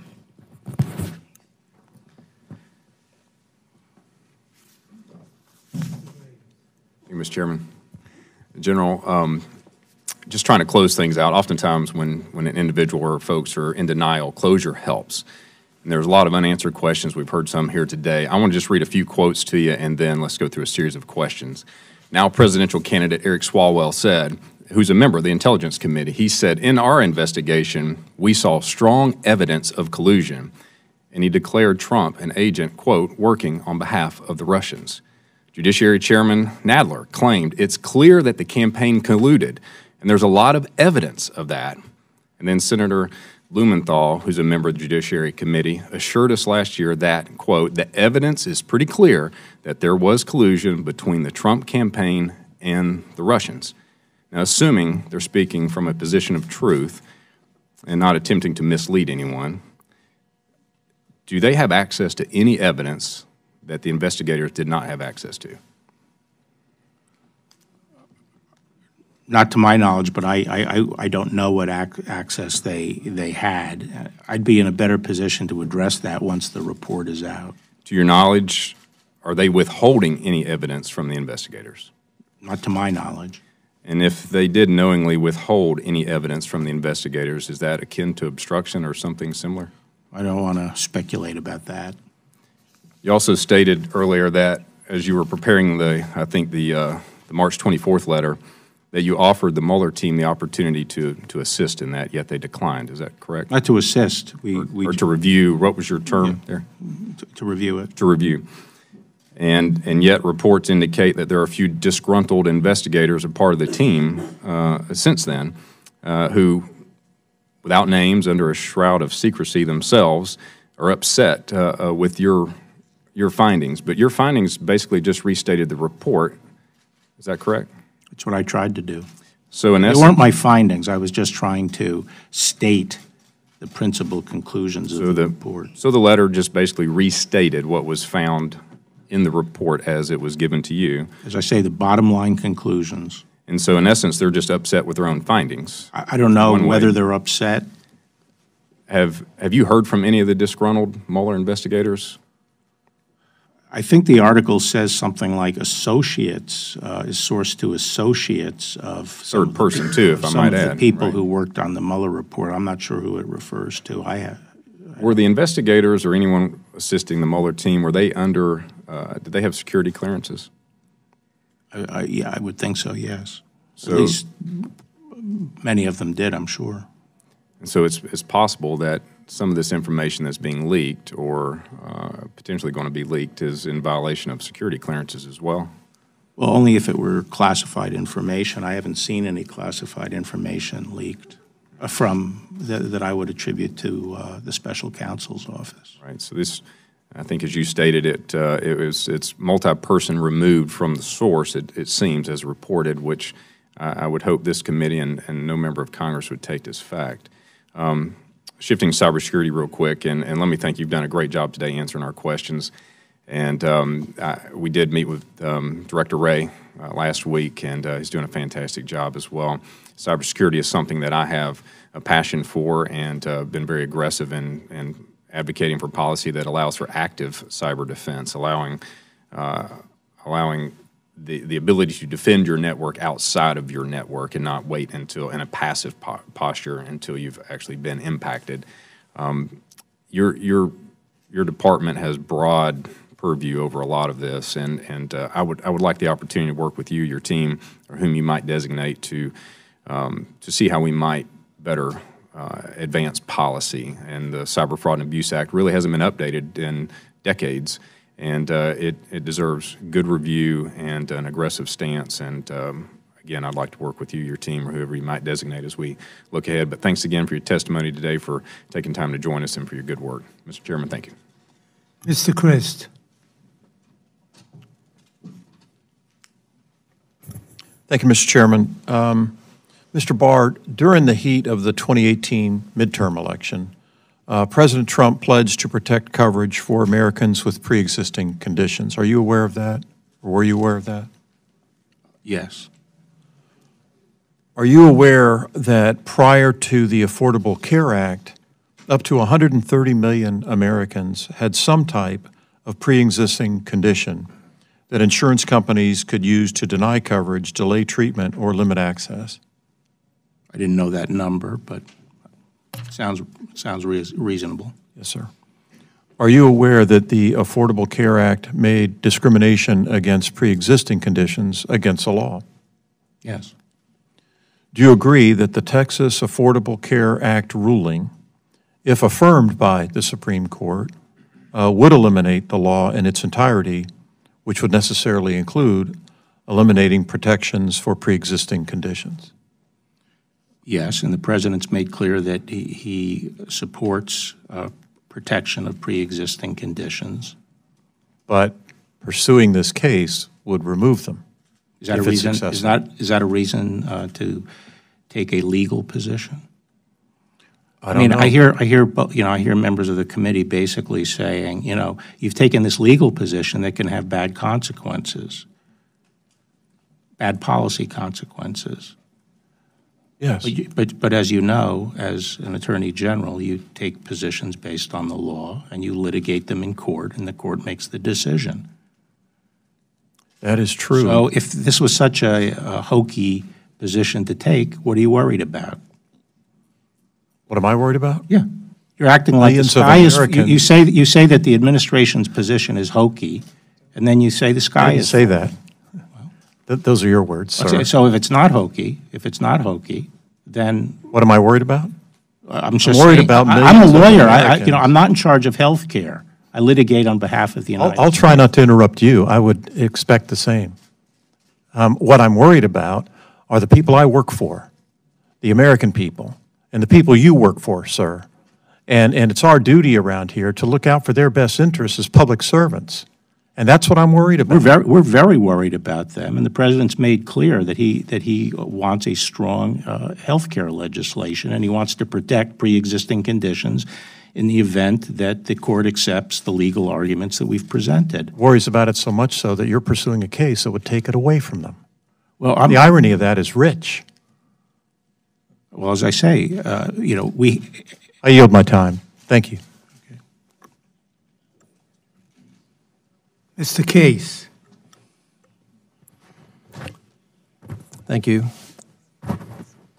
When you offered Mr. Mueller the opportunity to review or edit, I'm not exactly sure what your characterization was of your 3.5-page summary of his report, and he declined. Did he give you a reason why he declined? I didn't talk to him directly. Were you provided with a reason why the Mueller team did not want to participate? I don't recall whether I was whether a reason was given. So somebody offered to them that they could review your summary, make comments. It wasn't a summary. It was a statement of the principal conclusions. It wasn't a summary of the report. Okay. Your 3.5-page letter, did you take it that there was no reason given back for their declining to do so? Did I what? Did you take it that there was no reason for them to do so? In other words, did they not tell you in any way, shape, or form why they declined to participate in reviewing your 3.5-page letter? I don't recall whether that was related to me. My sense was that he understood that this was the function of the Attorney General. I'm the person to whom the report's given. Okay. You know, I'm listening to you on the Mueller report, and here's my problem. You say in your March 24th letter that you are mindful of the public interest on this matter and that you will release as much of the report as you can consistent with applicable law, regulations, and department policies. You follow up with a letter of a few days later outlining 4 categories in which you are evaluating redactions. One of those categories is grand jury related to Federal Rule of Criminal Procedure 6E. The other 3 are intelligence, ongoing prosecutions, and privacy reputational interests. And I ask you, what is the authority for that? And you track it back to department policies, which do not have the force of law. They do when they're embodied in regulation. The regulation states triggers back to department policies, right. Which are regulation states that any disclosure has to be in accord with those policies. Do you consider that you have the regulatory mandate? Do you consider that you have the discretion as to how you apply those department policies? I have discretion. Okay, and so we're sitting here, from my perspective, with virtually unlimited discretion for you to redact from that document. And maybe if I trusted my government more, I would be comfortable with that. But since I don't, I'm not comfortable with that. And I'm looking for some way in which your judgment, which is going to be the arbiter, as I understand it, of what the public sees, the arbiter, it's you, ultimately, can be overseen. I've suggested to you that under 6E, there are procedures under which you can go to court to ask the court to give you guidance, direction, or an order. I'm not sure whether you will do that or not. Well, a court is limited to the grounds stated in 6E. This is correct. But you do have quite a bit of discretion to go to court under 6E if you review it. So that's one category. The other category, obviously, is that there would be some function for Congress to exercise in its oversight responsibility under the Constitution, but I am not clear as I sit here today whether you envision a role for Congress in that oversight. Well, I think I sort of addressed that. I identified the 4 categories, and the team that includes the special counsel office lawyers are implementing that. Can you? So you know, they are the ones redacting what is 6E. They're the ones who conducted the investigation. They know what is 6E and what is not 6E. That's why I'm dependent on the special counsel to identify 6E. And the intelligence community will identify the intelligence stuff. And the lawyers who were prosecuting the cases and the special counsel's office can identify whether there's going to be a conflict between releasing any information and a court order or an ongoing prosecution. And the special counsel's office knows who the peripheral players are that they've said shouldn't be charged. So those are the categories. Does Congress have a role in overseeing your decision as to what is and isn't taken out of the Mueller report? Is there any circumstances under which any member of Congress would have full access to all of the Mueller report, period, maybe under conditions, but is there any circumstance you can envision, sir, where Congress, with whatever protective procedures may be in place, would have access to the full report to review it? Yes, I did say here that once that report is ready for release, I would not only give it to the chairman of the judiciary committees, but I would talk to them and engage with them about what additional information they feel they require and whether there's a way of accommodating that. As you, they have to give you a reason. What if they just want to see the report to satisfy themselves of your exercise of discretion? Well, it depends. Take, classified information. I can envision. You have an intelligence committee for that. Well, if you let me finish, I was saying I can envision a situation where under appropriate safeguards, that information would be shared. I also think there may be, under appropriate safeguards, a way of people verifying that these categories were not abused and that the information is bona fide privacy-related information and so forth. And I'm willing to work with the judiciary committees on that. But I'll have to say that until someone shows me a provision in 6E that permits its release, Congress doesn't get 6E unless there is a provision that permits it. There's plenty of discretion in 6E for you to make that judgment. Where would you find that? Judicial proceedings, akin to judicial proceedings, if you want to go there. I'm sorry, I'm really out of time, but there are a number of interpretations you can make of 6E that would give you some pretty good discretion to come up to Congress under limited circumstances, possibly, to be able to satisfy somebody in Congress who gets to see the entire report and who gets to oversee you. Ms. Lawrence. Thank you. I want to publicly thank you, Attorney General, for your support of Violence Against Women Act. It is long overdue, and I do look forward to your support of that law. Also, I look forward to your release of the report next week, and for it to be timely, and I look forward to the things that you're saying. I just wanted to follow up to the previous question and let you know that under the Hate Crime Statistics Act of 1990, the FBI is required to collect and report hate crimes from state and local and federal office. And in 2017, the most recent data available, the FBI reported a 17% increase in hate crimes on race, religion, and sexual orientation. And I do encourage you to look at those numbers. Can I say something? Yes. I'm very concerned about hate crimes, and one of the priorities we have is to make sure that those numbers are not understating the level of hate crime. As you probably know, local jurisdictions are very spotty in the extent to which they report hate crimes. There's some major U.S. cities, that say there's zero hate crimes.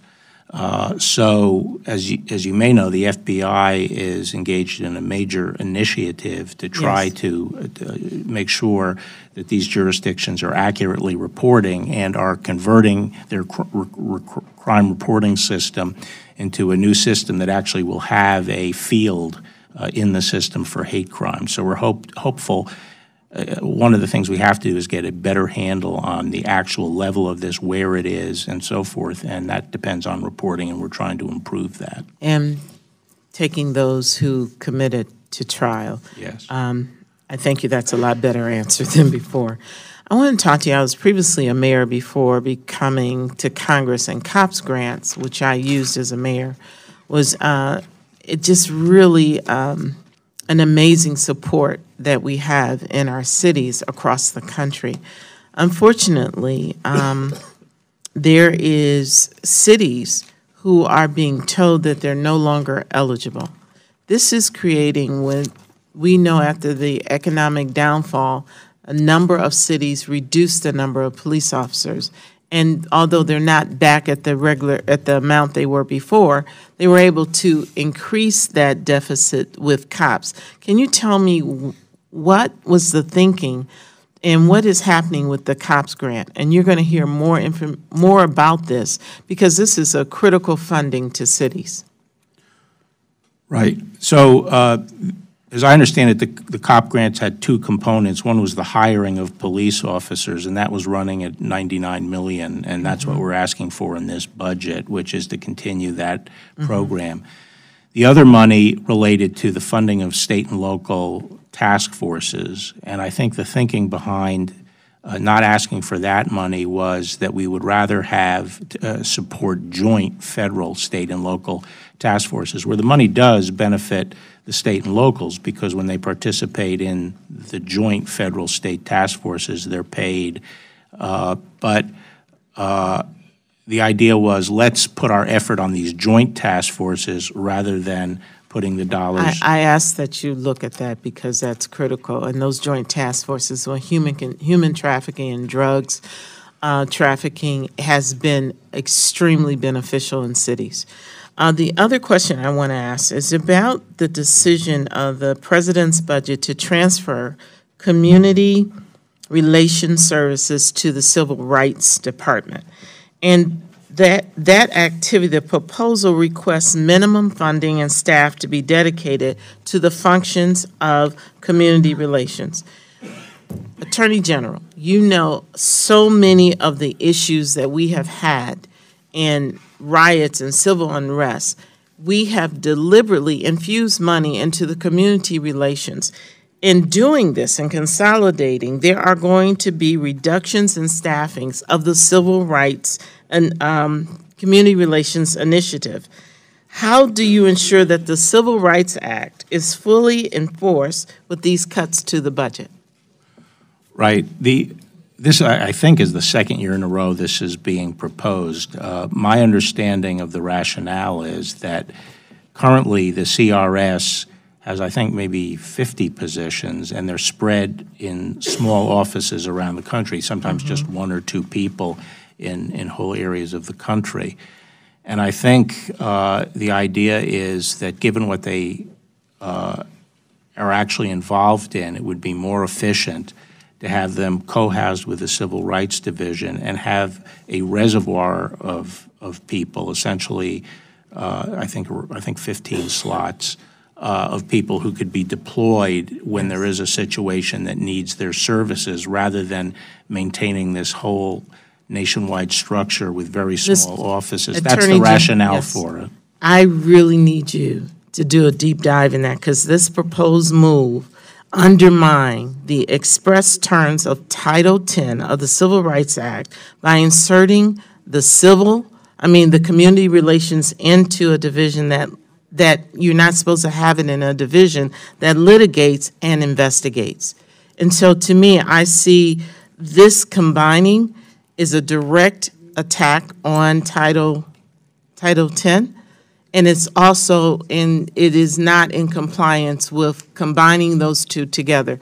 And so this is an area that I will be looking at very closely, and the funding of doing that is not something I would support. Thank you. Thank you. Thank you. Mr. Attorney General, before I close, I'm just going to make a very personal statement. Like so many people in this House, I grew up politically in the 60s. That's where I developed a lot of my feelings about things in our great country. And we were a group of people trying to make the country even better than it was, knowing that it was great at all times. And it's still great. But whenever things got rough with segregated housing or education issues, or civil rights issues, or voting rights issues, we knew there was always a Justice Department we could turn to. We always knew that that Justice Department would defend the law and therefore defend the people and somehow come through for us. It's very troublesome to see a Justice Department against the law of the land when there are many people who, if not liking the whole law, certainly like the pre-existing conditions provision, the ability to keep their child on their plan till that person's 26. And so I hope that if you take something from here today, since we took a lot from you in information, is to maybe look around and realize or pay more attention to the fact that we lean on you to come through for this country. And when we see you taking sides against the law of the land or taking sides that we may not think is in the best interest of the American people, it troubles us. Nevertheless, we want to thank you for your testimony today, for your patience with the time, and I think I want to thank my committee members on both sides, Mr. Adderholt. It was a great hearing, great attendance, and I'm sure your picture is somewhere in the files today. Thank you so much, Mr. Attorney General. Thank you, Mr. Chairman. Thank you, Madam Chair. Meeting is adjourned.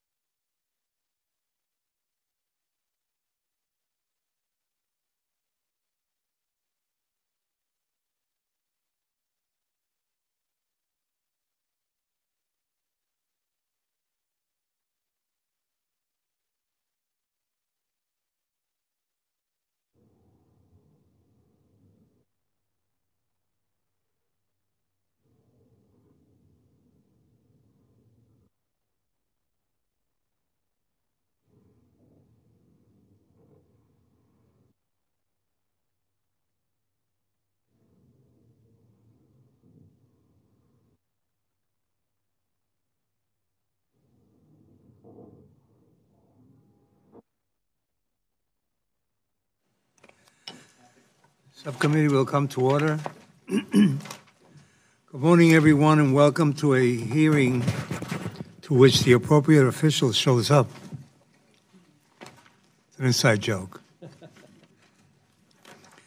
This morning, we welcome the Director of the Federal Bureau of Investigation, Christopher Wray, in his first appearance before the subcommittee to discuss the FBI's fiscal year 2020 budget request and related issues. Much of your budget falls on the defense side of the ledger, but the President's efforts to increase defense spending do not seem to include your critical agency. Your fiscal year 2020